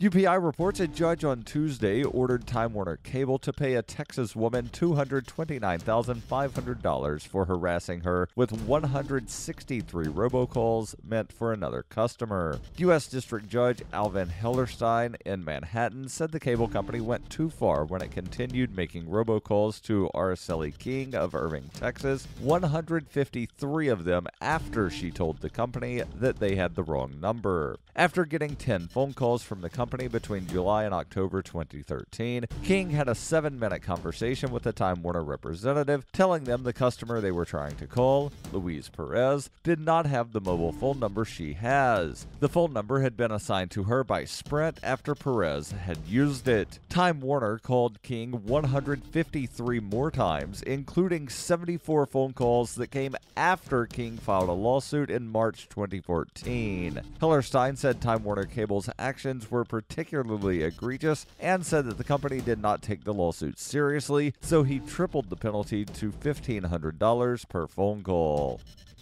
For over 35 years, Roberts & Roberts has been a trusted source for buying and selling your investment-grade precious metals. They also take Bitcoin for precious metal purchases and permanently removed the minimum purchase order for all orders paid in the digital currency. Call Roberts & Roberts today for knowledgeable advice on investing and a forward-thinking approach to new technologies. 850-478-5270 or online at rrbi.co.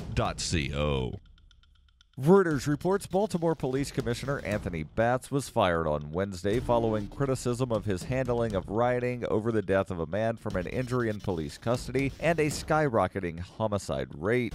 Mayor Stephanie Rawlings Blake said the focus on Batts and the leadership of the 2,500 officer force had become a distraction in fighting resurgent crime and was hurting her goal of attracting families to the city. She told a City Hall news conference, "As we have seen in recent weeks, many continue to die. Families are tired of feeling the pain, and so am I." Batts, who came to Baltimore from California in September 2012, had a reputation as a reformer and will be replaced on an interim basis by Deputy Commissioner Kevin Davis. Batts came under fire for his handling of rioting following the funeral of Freddie Gray on April 27th. Gray died after suffering an injury while being transported in a police van, heightening a national debate on police treatment of minorities. 6 officers have been charged in his death. Batts and other commanders told officers to hold the line with rioters rather than confront people causing damage or threatening police. His cautious response was seen as an improvement over other cities, such as Ferguson, Missouri, that had used heavy-handed tactics to shut down protests after complaints of police brutality. But Batts came under criticism for not being better prepared for the rioting.